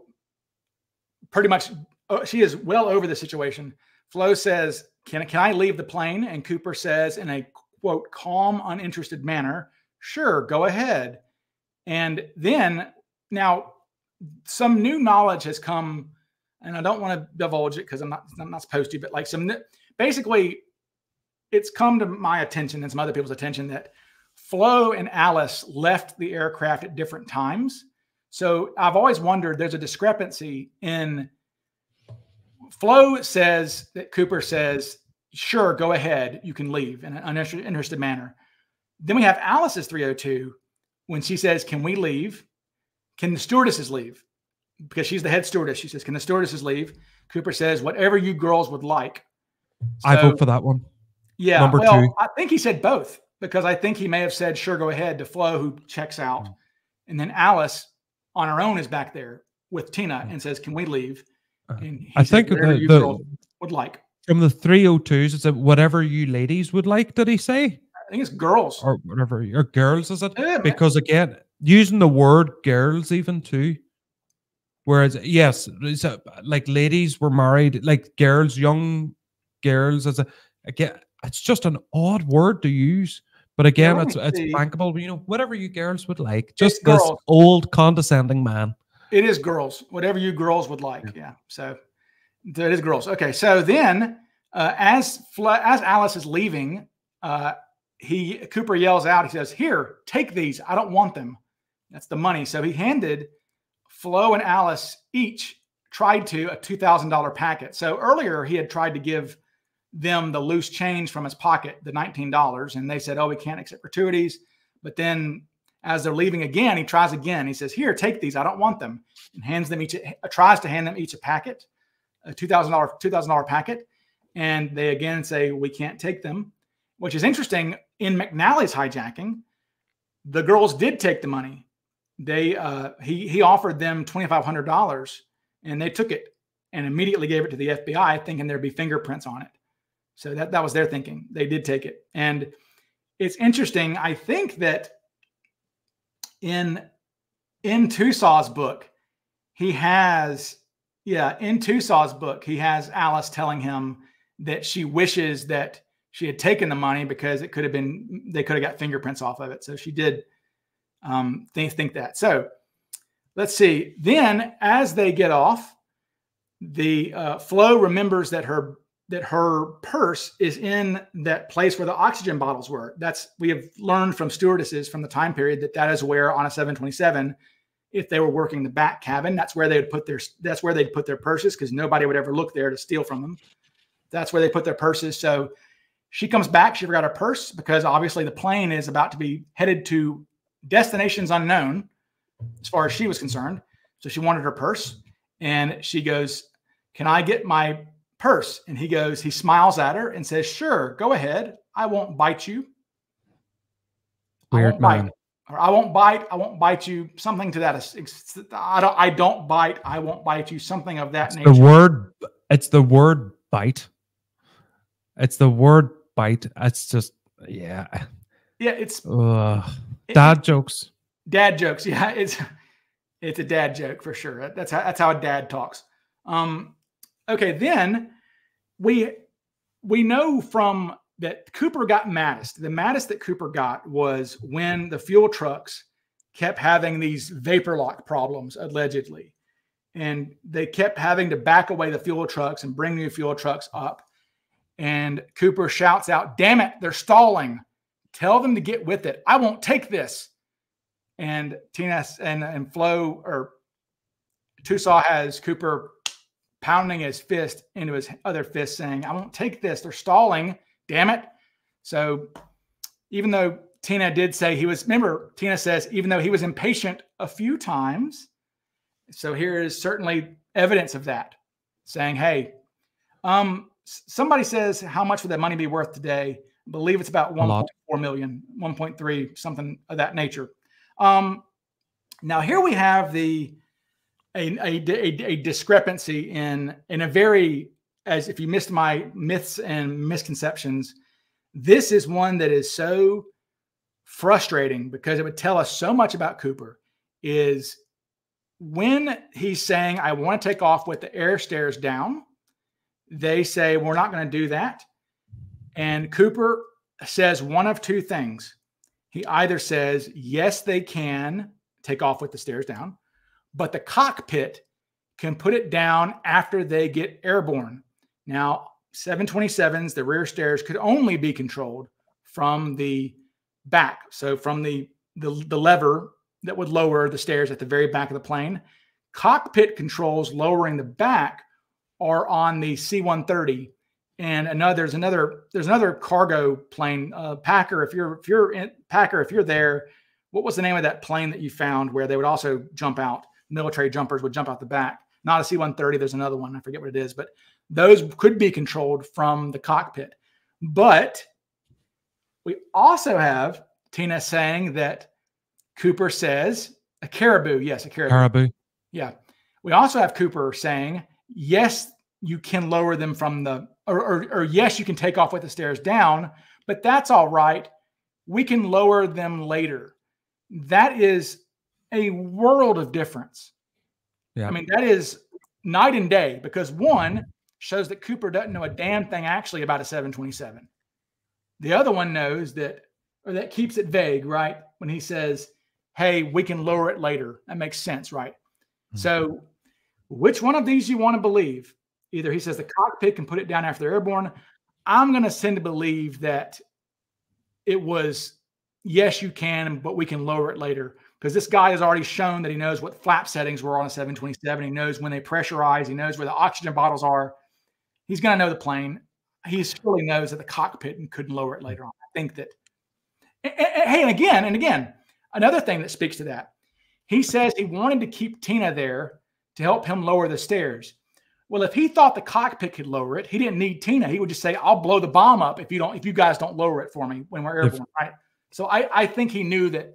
I don't buy that him saying cockpit. Jude, you agree? I don't buy it either. And here's another plus point for the 727, because if you look at the timeline, which is on the norjack.org site, it's roughly around, let's say around 6:30-ish. We landed at 5:43, so at 6:30-ish, that's when Cooper says the line, this shouldn't be taking this long. Yeah, because with a 727, for a pop quiz, how long does it take to refuel a 727 from dead to full? It's just under half an hour. So he knew that over half an hour has passed.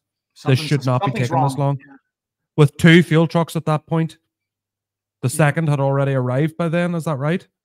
Yeah. And yes. Oh, yeah. I mean, they ended up having to use 3 fuel trucks. They had vapor lock problems. And that's where even Captain Scott gets upset. Because Captain Scott says in Unsolved Mysteries, we told them, if you guys are screwing around down there, knock it off. Because half an hour filled the tank completely. Yeah.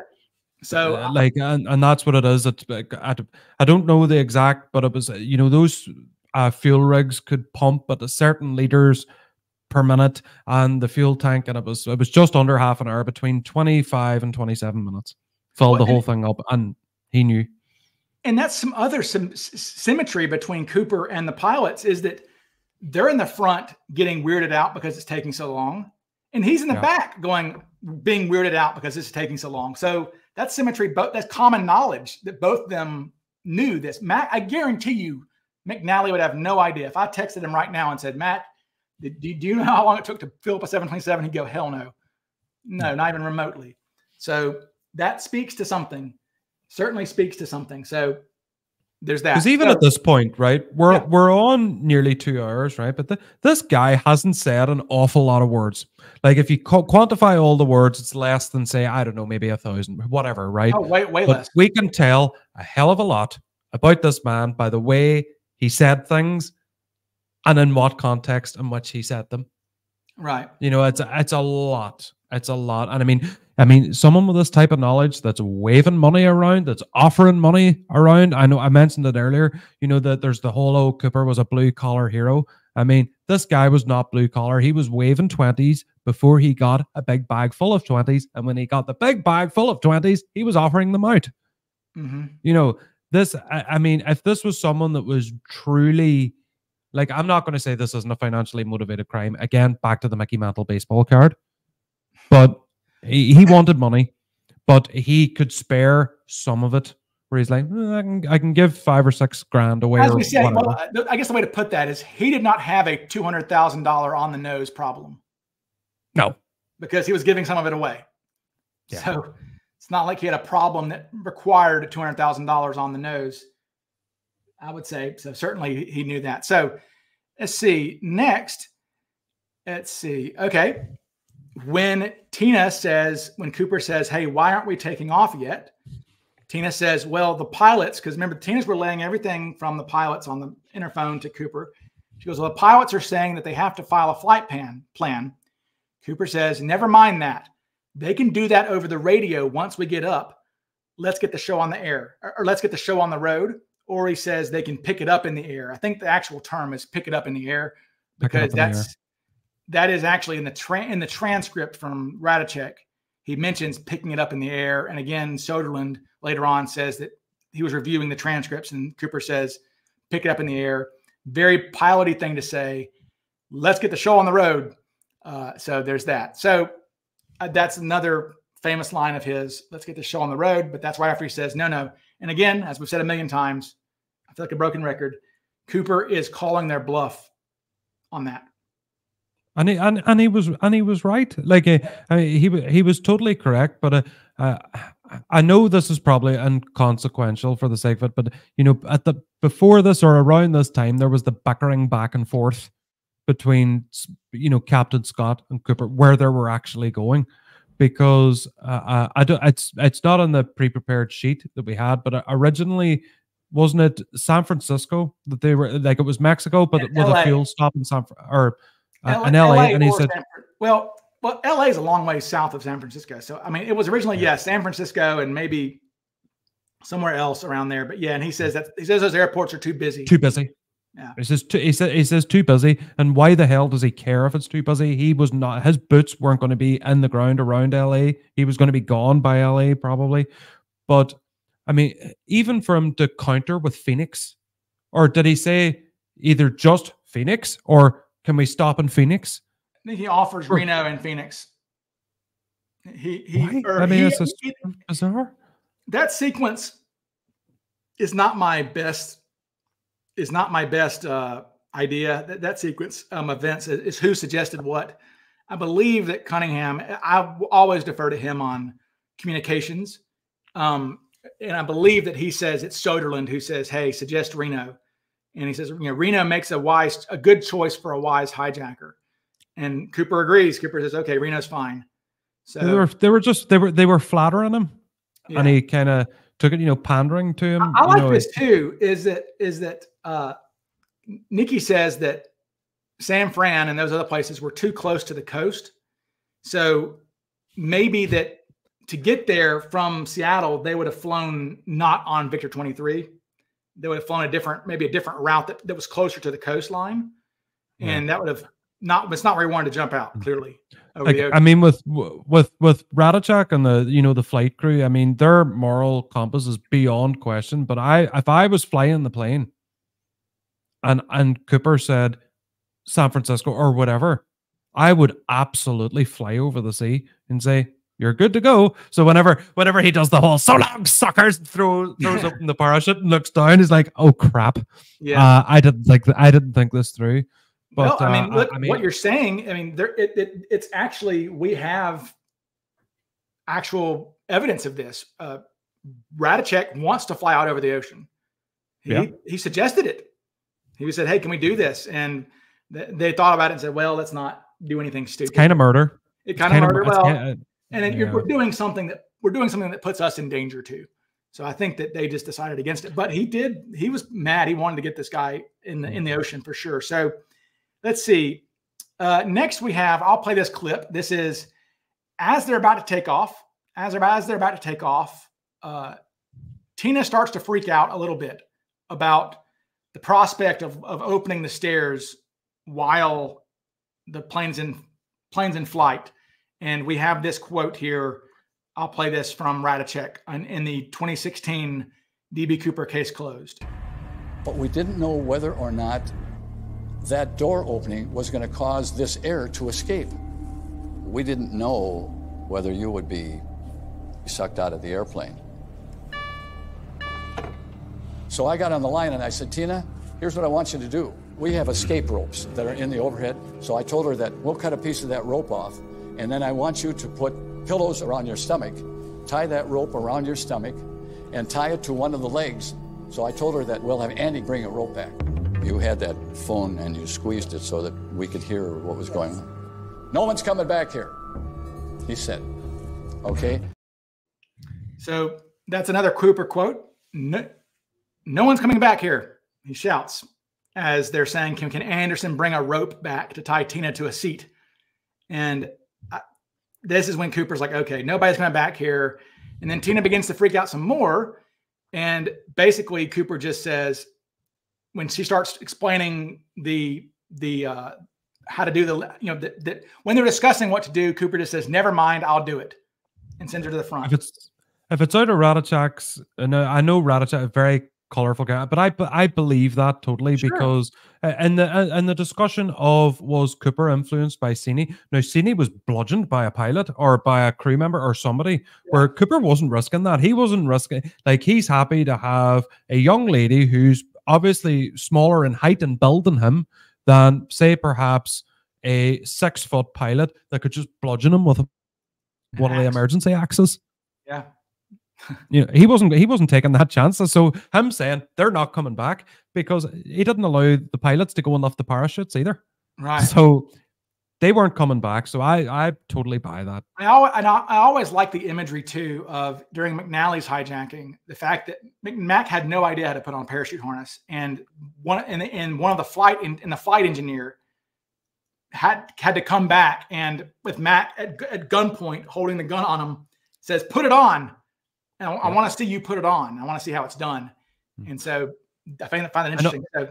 And all credit to the engineer, because at Cooper, do you know that front mounted harness? I gave that to Mac, and Mac has that now.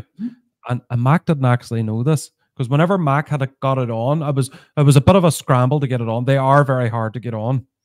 But I don't know if it was Meltzer or somebody had said all he had to do was to turn this valve at your back that you wouldn't see, just slightly to the left. So whenever you'd throw open the front, I would rip the harness off.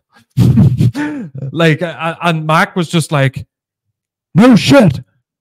And they're like, yeah. And it was like, they were trying to kill. I think he realized that, they tried to kill him by giving him front mounted reserves and those harnesses, and those, it had the cape well, the big thing at the back. It's funny now, that is an actual, when we say they're trying to kill him, like, we're not joking. Like, there's literally a newspaper article from the next day from McNally's hijacking where the pilot says we were trying to kill him. So 500 kilometers an hour, I think, where they were going, or was it miles an hour? Yeah. But all they had to do, because with the cape well on the front, and again with Cooper, it would have been easy to do. You just take one onto half, and that's it. Because I mean, a quick release is exactly what it's designed to be. It's to release if you're strung up on a tree with those old harnesses. And all they had to do, because with the opening shock of an emergency, right, I could take the harness with them or take it with the rig, and they didn't do that. So all credit to Mac's flight crew for not loosening that one thing. So we've got Cooper tells Tina, he says, go to the cockpit, close the first class curtains on your way up, and don't come back. Nobody behind the first class section. So he says that. And as she's leaving, Tina says, what are you going? She says, please, please take the bomb with you. He responds, I'll take it with me or I'll disarm it before I leave. So there's that. Next, we have Bill Radachek again saying that. Why didn't he reassure her that it was fake? Why didn't he say, oh, don't worry, Toots, it's fake. I've already got the money. I mean, ha, ha, ha, you know, more fool you. Good point. Why would it matter at that point? Like, I mean, he has got the rig on his back. I mean, with the imagery, he's got the drag bag tied and the rig on his back. And he said, I'll disarm it or take it with me. Where if this bomb was fake, that was the perfect moment to say, listen, you've been lovely. You're a very kind young lady. And I want to reassure you, and please reassure the flight crew, now that the door's open, that the bomb is not real. Right. And the flight crew, honestly, there was no disadvantage for him to saying it was fake at that point, because even if he had said that, well, but let's just, you won, but also they would not even if he said that, they still weren't going to take the chance that he was just saying that. Because maybe I mean, if I'm piloting, I'm like, well, maybe he's just telling her that to calm her down. I'm still not going to believe it. But Tina would believe it from him because he's looking at her in the face to face, saying it. I know he gave a fake name, but whenever he said I'll disarm it, I believe the fake name liar guy that's a thief at this point for that, because I do think that the bomb was real, and I think that's indicative of that, because he had every opportunity to reassure everybody and he didn't take it. Why? Because it was real. Yeah, I mean, and he left. That he would say disarm leave it behind. Yeah, I mean, he could have just said it's not. I mean, yeah, the fact that he even used the terminology "I'll disarm it" is disarm it. That's a word that's in there. That's in the file. It's in the file. Yeah, that word in particular. Yeah, and so then now this is one that's different, and I do think that this is. I would love to know the truth of this. We have two varying descriptions. This is Bill Radachek talking about at about 7:42 maybe, when Cooper's trying to lower the stairs won't go down all the way. This is what Bill Radachek says. Now it gets really noisy. And so I can't get the stairs down. Well, I can't get the stairs down. The stairs won't open up. All this noise. So Radachek is saying that Cooper is saying, I can't get the stairs down. The stairs won't open up. Basically, help me out. But in Tusaw's book, Radachek, apparently, or maybe Tina listening on headphones, says that when Cooper called up, Cooper says, slow down a little. I can't get the staircase down. Now, if that is what Cooper said, that again really speaks to somebody who understands what they're doing, because he's understanding that the increased wind is pushing up on the staircase. So he says, slow down a little bit. I can't get the staircase down. As somebody who leans toward the Bill Radachek school of 40 years later embellishment, I'm going to go with Cooper saying, slow down a little bit. I can't get the stairs down. Me too. Because Radachek likes to, as much as we love Bill, in his big fish stories that he's said over the years, he injects himself a little bit maybe to it, because he has said different things. I mean, he says that he's the one who said, our friend just took leave of us.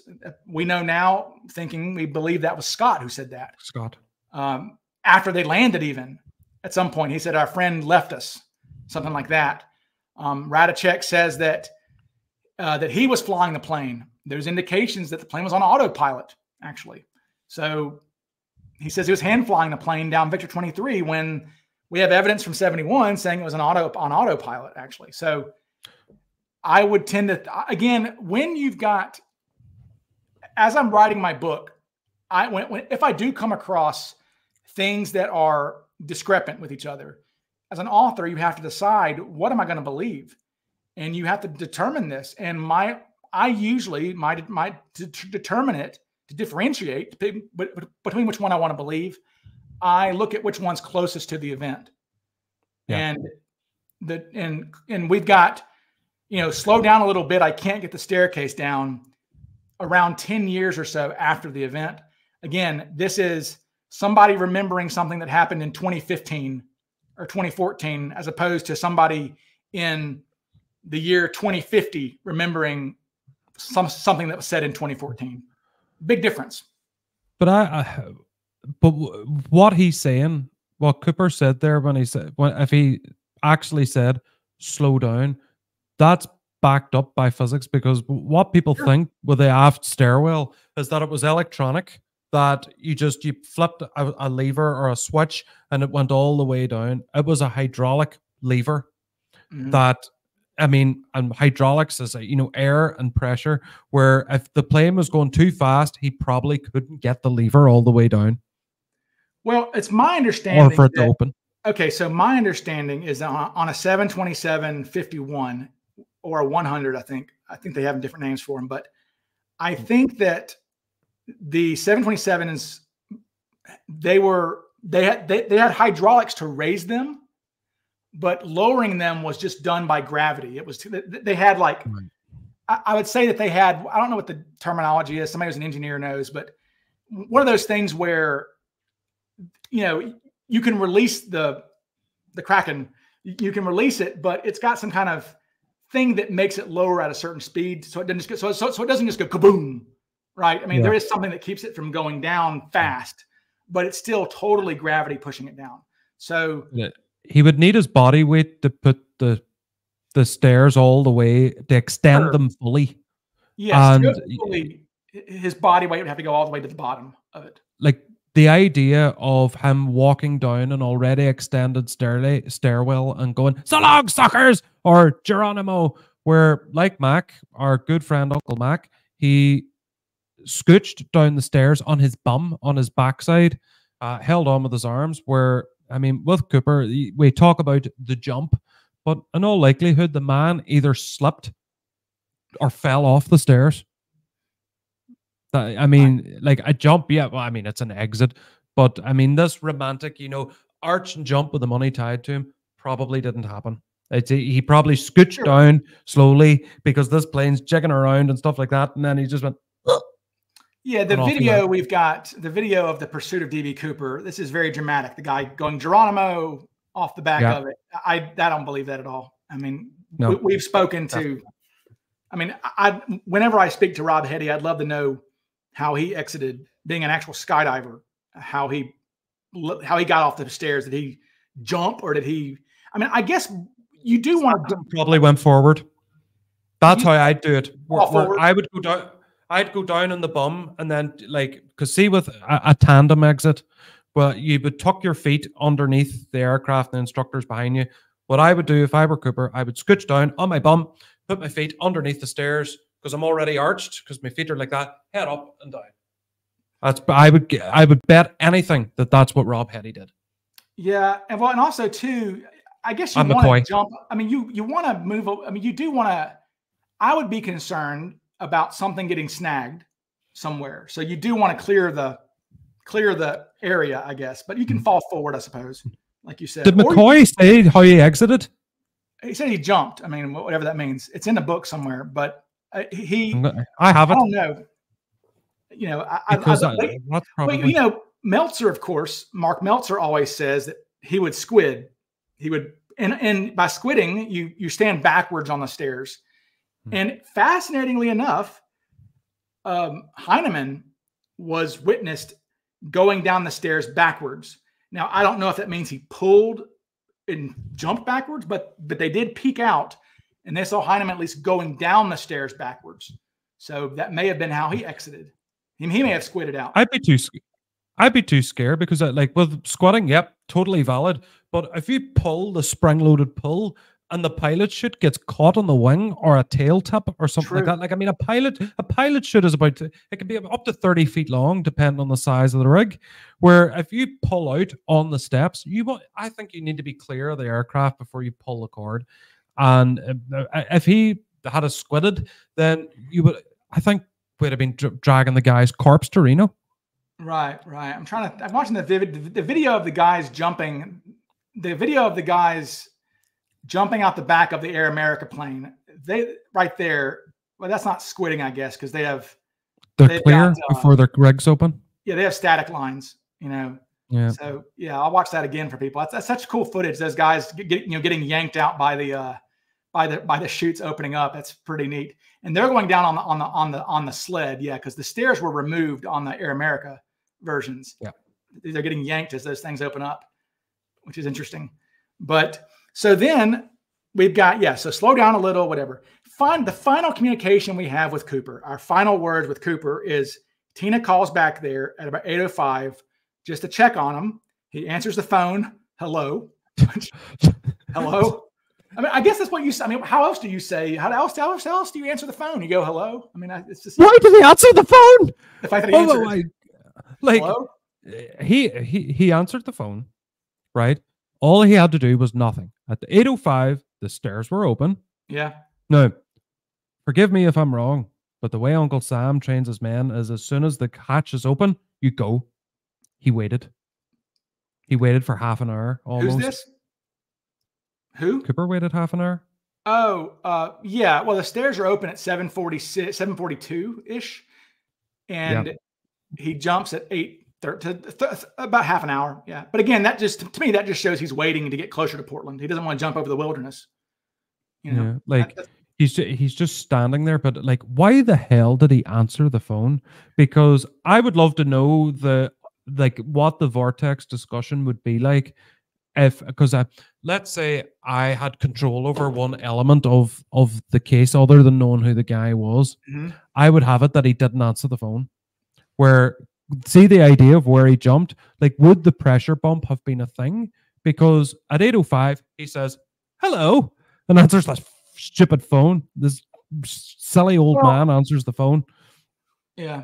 Well, let me back up a little bit though. So Tina says that so she tries to call him and he doesn't answer. There's all the noise going on. He doesn't actually hear the phone ring, the interphone, or chime, I guess. It would chime, I guess. He doesn't hear it chiming because of all the noise. He's distracted, whatever. So Tina says that she goes on the loudspeaker. So Tina has to go on the intercom and say, "Sir, we're trying to contact you," or pick up the phone or whatever. And he does, and he says, "Hello." And she says, "Are you still having trouble with the air stairs?" He says, "Everything is fine now." And he hangs up. And that's the last we hear of Cooper. So everything is fine now is our last Cooper statement. I thought he said, and again, this could be a Ratachak embellishment of, "Is there anything else we can do for you?" And Cooper says, no. Yeah, it's in the 302s, it's no. In Tucson, he has him saying everything's fine now. And it's interesting where, again, here's the thing too. I almost, and this is why I like Tucson, because Tucson's a writer. He wants to get the actual quotes. The FBI is not interested particularly in actual quotes. So they may have said to the FBI, he said everything's fine now, or I'm good or something. And they're just going to put no. So, because they're handwriting these answers. But then with the authorship of the 302s, like with Tosaw's book, it's Tosaw and witness. It's not agent to witness to typist. Yeah, right. Days later. No, so I would say that's right, but I think it's an interesting thought. Like, let's pretend the guy didn't answer the phone, right? He didn't answer, nothing. Where at the point of him answering the phone, the flight deck knew he was there. And then they feel this pressure bump. Where, how many other pressure bumps did they feel? I mean, there was turbulence. I mean, they had an open hatch with gear down and flaps at a certain setting, where that was attributed to him. Where, I mean, we could be in a position, if he didn't answer the phone, where he could have jumped anywhere. He could have jumped at the 813 part. He could have been 80 miles north of Vegas, anywhere. And then perhaps the other copycats may not have been caught. Maybe did him answering that phone condemn the copycats to death or prison? No, because that call comes at 8:05, right? And then at 8:12, 8:11, we have the oscillations. Okay, when they know he's going down the stairs, they feel him going down, or they see on the gauge. They don't feel the oscillations; they see it on the gauge. And what's funny is we actually have when Radicek reports the oscillations, it pulls his earpiece out, which is funny because it even says, he even apologized. He says, well, my earpiece came out. And what it is I know what happened was that, so Anderson's station, the flight engineer, was right behind the co-pilot. Okay. It's right behind him. And so Anderson clearly said, hey, look at this. Or he sees the oscillations on this gear that's right in front of Anderson's panel. And so right behind him is the engineer's panel. When he says, hey, look at this, or something like this, Radicek turns real quick. And when he turns to look at the panel, his earpiece pops out. So he says, and then he puts it in and says, hey, we're experiencing oscillations in the cabin rate of climb indicator. So then a few minutes later, they feel the famous pressure bump. So they know Cooper is on the stairs at that moment. That was their indication. So I don't think that the phone call was that critical. It was the oscillations that teed them up to be aware of what was about to happen. But there was, famously, there was a little Bob. They call it the little Bob, and that's not a little Coop Radicek. That's a Bob in the that was a terrible joke. That was a Bob in the flight data recorder. At 8:09, there was a bit of some kind of fluctuation that was read on. But again, now that could have been turbulence of some sort. But the oscillations are what keyed them up to be, hey, I think he's on the sticks. They even say, when Radicek says, we're experiencing oscillations in the cabin rate of climb indicator, he must be doing something with the stairs. So they think he's on. They're keyed up for him to jump. And so when they feel the pressure bump, but what's fascinating is that, and maybe one of the most vortexy things we have is that when they feel the pressure bump, they don't report it for minutes, for 5, 6, 7, 8, 9, 10 minutes. But so when Bill Radicek likes to say that when they felt the pressure bump, he goes, there he goes, and then calls and says, I think our friend, you might want to mark it on your shrimp boats. I think our friend just took leave of us. Well, if he said that to nobody, because there's no transcripts from air traffic control or anybody that have him saying that. All we know is that around 8:20 or 8:21, they call Northwest Airlines and say, hey, there was something happened a few minutes ago. Like, another interesting point, like, and it goes back to the squatting thing, is that an open parachute would be detectable on the onboard radar of the airplane, and they would have noticed it, and they didn't. Wait, what? I'm sorry, what? So on the onboard radar on 305, so on Harold Anderson's deck, right, where there's this not the antiquated spinny World War II radar thing, but they can detect, and there's sensors to detect things flying in close proximity to the plane. So, for example, if they drifted too near a weather balloon or a hot air balloon or a paraglider or a private pilot or anything else, but they didn't report an open canopy near them, which would have been picked up by the aircraft. Well, if he had pulled close to the aircraft itself, unless he fell a while first. Interestingly enough, in a similar vein, Mark Meltzer has pointed out that Sage radar was precise enough and that they could actually see skydivers physically, the actual dots of skydivers jumping. That Mark Meltzer had a buddy who was working in the Air Force one time. And it's something like this, that back in the early 70s, or whatever, they were using Sage, that a buddy of his called and said, hey, I saw you guys. Did you guys have about 8 guys jumping out? So the Sage radar tech saw his buddy's skydiving plane, was watching it just for the hell of it, and saw the little dots. So if somehow we had the actual data from Sage, it's possible that if we reviewed it very thoroughly, that we probably could see Cooper exit the aircraft physically, the actual blip. You probably could. And then I think people might think You know, especially with radar. Oh, how can a radar pick up, one little person?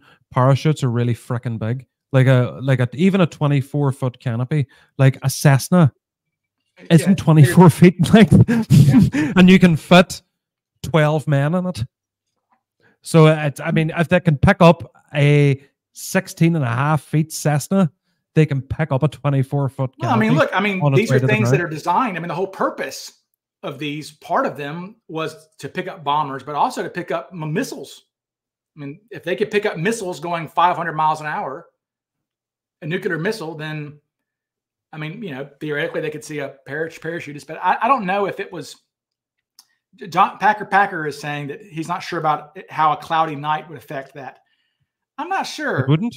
I don't know if clouds. I don't think that would be, because you would just launch. The Soviets would launch their attack on the cloudy night. I don't think that has anything to do. I don't think absolutely null. It was calibrated to take cloud cover into account. Because you're right. I mean, it's aerial radar, there's clouds in the sky. Yeah, I mean, it's like if I was Russian in 1971, I was like, right, today's the day, guys. We're going to invade the United States. It's really cloudy. Let's go, and all their systems are kaput. It's like saying that like sonar is not going to work because there's water. It's too wet. It's too. I mean, radar. It's in the air. There's clouds. I mean, you would have. I mean, think about on a stormy night, you'd have planes crashing into each other because the air traffic controllers are losing control because we've lost them. We've lost the fleet. I don't think clouds would make a difference. I mean, maybe I'm wrong. I could be totally wrong, but I'm not sure if clouds make a huge difference. Maybe on something as small as a person, perhaps. Maybe they would. Maybe because again, I think they're using. I don't know. Yeah, maybe so. I don't know. But anyway, so everything is fine now. I choose to believe that over no being Cooper's last words on this earth. Yeah, possibly. I like it. I like it. I like that too. Just a no, and then putting the phone down. It's like, he was polite. He was, but it just begs the question: who the hell was this guy? Like, I mean, this is not the way he carried himself. Now there were military copycats who did the whole "I kill all you motherfuckers" act and were very menacing, terrifying, which involved waving guns, brandishing grenades, tying a noose around the captain's neck. Right. And the copycats who were very much suffering PTSD at that time and who were petrified, terrified, felt abandoned by their government, whereas Cooper was polite, didn't brand other than the bomb. Now, there's no doubt. I mean, we can take to the bank. He had a pistol in his trench coat, without a doubt. He can't not have had, just in case. But he is not behaving like someone with PTSD at all. No. It's not fresh on his mind. Certainly not. He's a crook. I think where I stand now, if I could invent Cooper from my knowledge as I square things up, I would say that most of these Air America pilots, so Air America, the CIA's military wing, what we know about them is that they were military contractors. They're mercenaries, basically. They weren't in the military, but they're working for the military, much like Blackwater in Iraq or something like that. They're a mercenary force and who joins mercenary forces? Former military adventurer types, soldiers of fortune. And so all the pilots in Air America, and look, we looked it up. I mean, I think the number was like 400 of these guys were killed in Vietnam of the Air America. They had 400 guys that were killed, air crew. That from looking at articles, I've read an article from 1972 where they say that somebody's discussing Air America, and he says the average age of our pilots is like 42, 43. They're older guys, and they're doing a dangerous job, but it pays well. It paid really well, apparently. And that I think that, and these guys were, again, what is a mercenary? That is a guy who risks his life for profit. Yeah. And this is really, Skip. That's what Cooper was, risking his life for profit and was comfortable doing so. And with Air America, on a side note, is that Air America is coming up in the conversation a lot. And this wasn't a small, tiny, group of people like Underpen. Like Air America had 5,000 employees. Yeah. I mean, they had 5,000 employees and a massive fleet. Yeah. I mean, they probably would have had several hundred pilots, I would think. Flying helicopters, planes. Yeah. But all these guys were older, retired military guys who were still chasing the thrill. World War II people. Was that? World War II people. Yeah, right. Or Korean War, 50s era guys for sure. So that's what I'm thinking. This guy is he's some kind of World War II who wanted to get back into the shit. Well, I would say, but see, the fact that he knew about the flight configurations for Air America drops, 15-degree flaps, gear down. Too precise. It's too precise. It really indicates that he was one of those guys, something like that. So some questions for people. So Jay says, did Cooper have an accent? No accent. It was described as a low voice, pleasant voice, low, pleasant voice without any accent or affectation. Tina said that she thought he may have been from the Midwest or a Western state. And I am of the opinion that stewardesses, being travelers, probably pick up on accents pretty well. And she could not pick it up. So, Ryan, do you think Cooper will ever be caught? Well, no, he's dead. But identified, probably. I think so. He knows too much. He's not. So McNally, okay, so if McNally got away, never in a million years would we ever trace Robert Wilson, hijacker, to Martin McNally, unemployed gas station attendant from Wyandotte, Michigan. Never in a million years. But Cooper's knowledge narrows it down. Possibly the tie particles can narrow it down. There are clues that narrow him down a little bit more than someone like McNally, who would have just jumped out. So I do think, there's only a certain number of people who could beat Cooper, in my opinion. Under 5,000, probably under several hundred, perhaps even. So, Jude, what do you think? Cooper being identified one day? Absolutely. I think he could be. Loads of cases have been solved many, many decades later.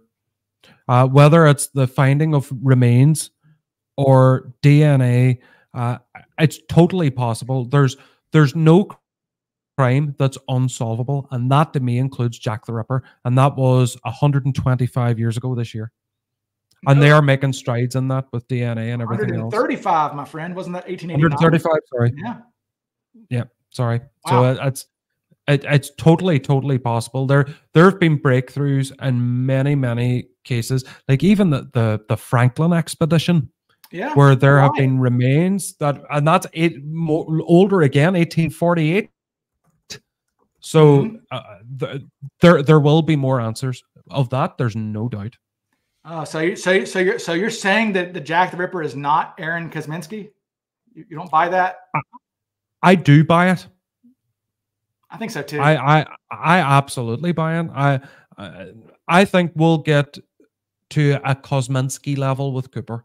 That we will get a Kosminski where I think in the Ripper community, most accept the outcome. Yes, you will get the usual suspects, for want of a better term, that will question everything without a shadow of a doubt. Like in the vortex, let's say, for example, somebody finds an old photograph of a geeky old man with sunglasses sitting in Portland Airport, and it can be conclusively identified with facial recognition technology and AI. There will still be people who question it. Or let's say there was a secret CCTV, old antiquated Super 8 camera on the flight that picked up his voice and was conclusively, this is without a shadow of a doubt, this person. There will be the people that will say, oh no, aliens planted that and altered the footage. Yeah. That's DB Cooperville. That's where we live. Yeah. I mean, it's going to be, I think we're going to have more it's going to be more convincing with Cooper because we are closer to reality. I mean, we're closer to the time period, so we're going to have more information about, Bill Jones as opposed to Aaron Kosminski, for example, and Cooper in the Ripper case, because it's so old. It's old that we don't know people who knew him and things like that. So, you know, we're there. So, let's see. All right. Anybody else? I saw a comment, and I'd love to find it again. Somebody did somebody say they were a pilot with United in San Francisco? I did not see that. No, I don't think anybody in here was a pilot from. Hold on, I'm looking for it. Somebody said, "Okay, hold on. I'm of the Cooper era. I remember all the terminology and the language." Oh, Judith Galbraith said, "I flew a lot at that time. Actually, in that area of the country, my uncle worked for United in San Francisco." Okay, so I'm going to have to do a pressure bump video because Mini Pup, thank you for being a subscriber, Mini Pump. She says, well, what was the pressure bump caused by him unscrewing a panel and hiding on the plane? No, we're not laughing at you. He left the plane. He left. He did. He fucking left. Yeah. Stop. He left. He jumped. He's gone. Yeah, he left. He's gone. Yeah, we know now this is not the best image here, Minnie, but look, so if you watch the video of this guy jumping, now this doesn't go all the way to the top, but in this video, this guy jumping, watch the stairs. They rebound a little bit like a diving board, okay? Now, this plane was going a lot slower, I'm guessing, than the Cooper plane, and the wind is not pushing it up, and this guy might not have been as heavy as Cooper. So Cooper's plane did that. When the doors closed, I'll bring this image up for you, Minnie. When the stairs closed, they slammed up against the fuselage there, and they created what's called a pressure bump. They forced air back into the plane, and when that happened, the pilots felt a popping in their ears, and that's what's called the pressure bump. Now, they weren't exactly sure of what it was for a while, but then they did testing on it. They did a test, and this is the picture of the sled test. They did testing of them, and it was not a very good one, but you can see the stairs, when the sled gets pushed off, it slams up against it. And we know that this is when Cooper jumped because on all the subsequent there were 5 guys who did the same crime after Cooper. And the way that they were caught, one of the ways they were caught is that knowing what happened with Cooper about this pressure bump, the FBI told the pilots, hey, when this hijacker jumps out, you're going to feel a popping in your ears because the stairs are going to rebound. And sure enough, each time they jumped, they called the FBI saying, hey, we just felt that. He just jumped. So law enforcement's on the ground waiting for them. So no, pressure bump was definitely caused by him jumping.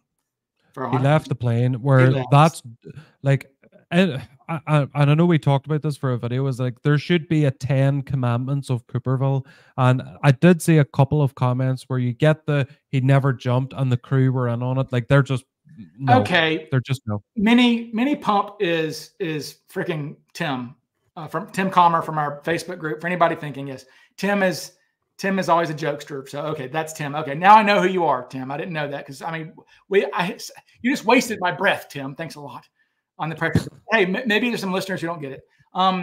Jay Weiss and Sean Fowler are both asking about Cooper being Canadian. Possibly. I mean, look, I rule it out. I wouldn't doubt that. There's nothing to disprove that. I mean, Canadians, not all of them have, well, what are you talking about? You know, they don't all sound like that. So it's possible. He could be. You know, and for those who, there are some connections who say that him saying he wanted U.S. currency is a brain fart on his part because he's used to dealing with 2 forms of currency. He will deal with Canadian or pounds, I guess, whatever they used back then. And he coming to America, he had to use currency. So this is a guy who would exchange money, I guess. So I guess that, there you go. I mean, Jude, you live in Northern Ireland. Yes, I do. You use the pound, but 5 minutes away from you use euros, right? Yeah. Well, I mean, we can use both island-wide anywhere. Right. So the fact is the negotiable. It's a used term. Yeah. So I'm saying for you have to specify sometimes if I want pounds or if I want euros. Yes. So that and to mess it up even more is that sometimes we have to specify that we want Northern Ireland sterling notes or English sterling notes because they are different. And some places don't accept different sterling notes. Where with the negotiable or circulated, I don't think he just said, I want 200 grand on a knapsack by 5. I think there were, because let's say I give the fake name as Martin McNally. I would say I want £200,000 in English notes. Because you're used to dealing with separate currencies. Yeah, because they would fuck me over and give me the NI ones that I can't spend in England. Or it depends where I go. Where I would say I want the English notes. And it's the same with euros as well. It doesn't really matter, but I would want Irish euro notes, not German euro notes or coins. I would want our ones. Interesting. I mean, and again, the fact is, I would need to look up.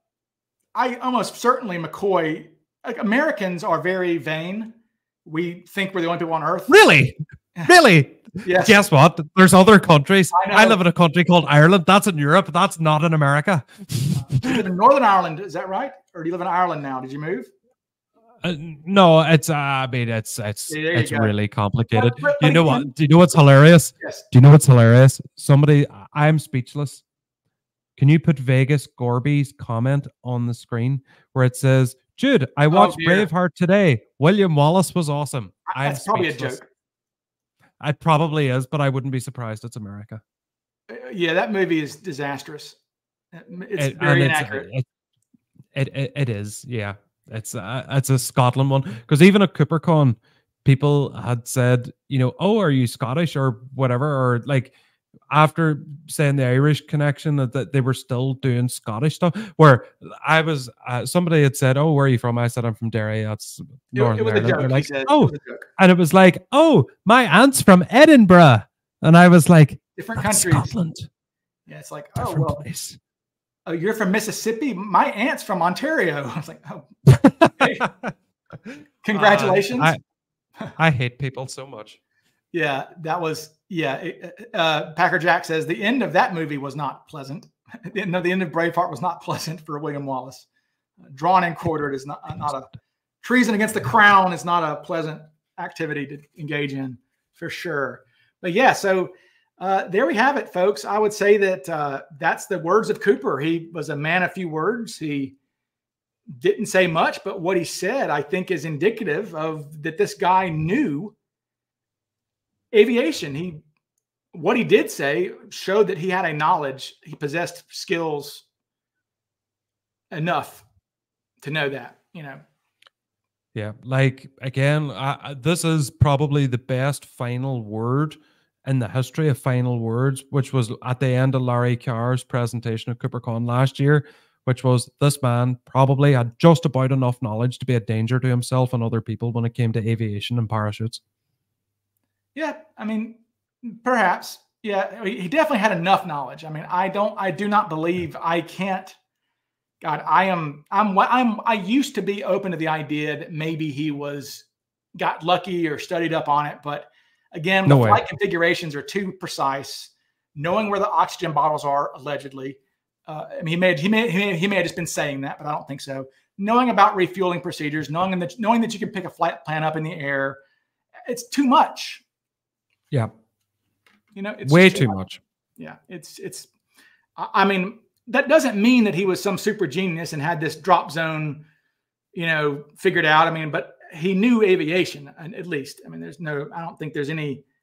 I don't know. He knew just about enough to complete the objective, and in other hijackings, some ending in tragedy, which I'll not mention on the video, where they had just about enough knowledge to see through their objective, and Cooper was likely the same.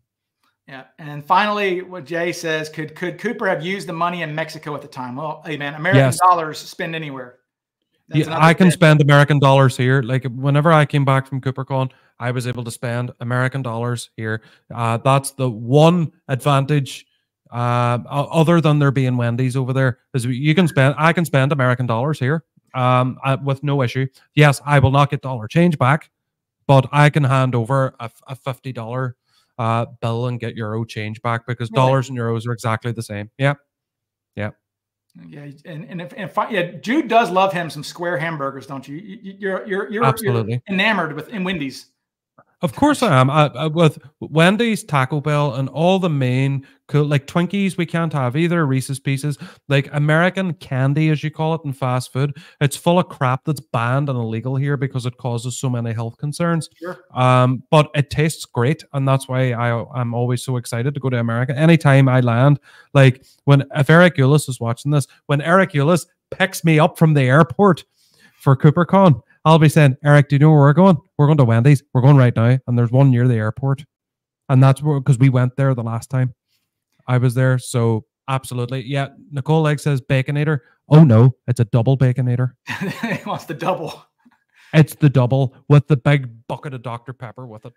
So yeah, that's why I'm so enamored by it, because what makes American food taste so good is because most of the ingredients in it are illegal in the European Union.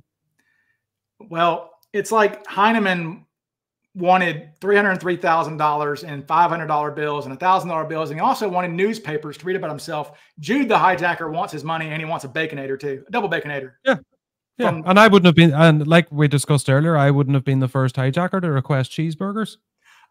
There we go. And on that note, folks, on that joke, we will exit and have a good night. And thank you, Jude. I really appreciated it. And this was Jude's idea. So thank you. I do appreciate that. And stay tuned, folks, and be good. Auf Wiedersehen. Ciao. Adios. Subscribe. Follow the channel and subscribe. Yes, like and subscribe. All that YouTube. Like and subscribe. Plug. Goodbye. Thank you so much, Ryan. I'll see you all soon. Thank you. Cheers.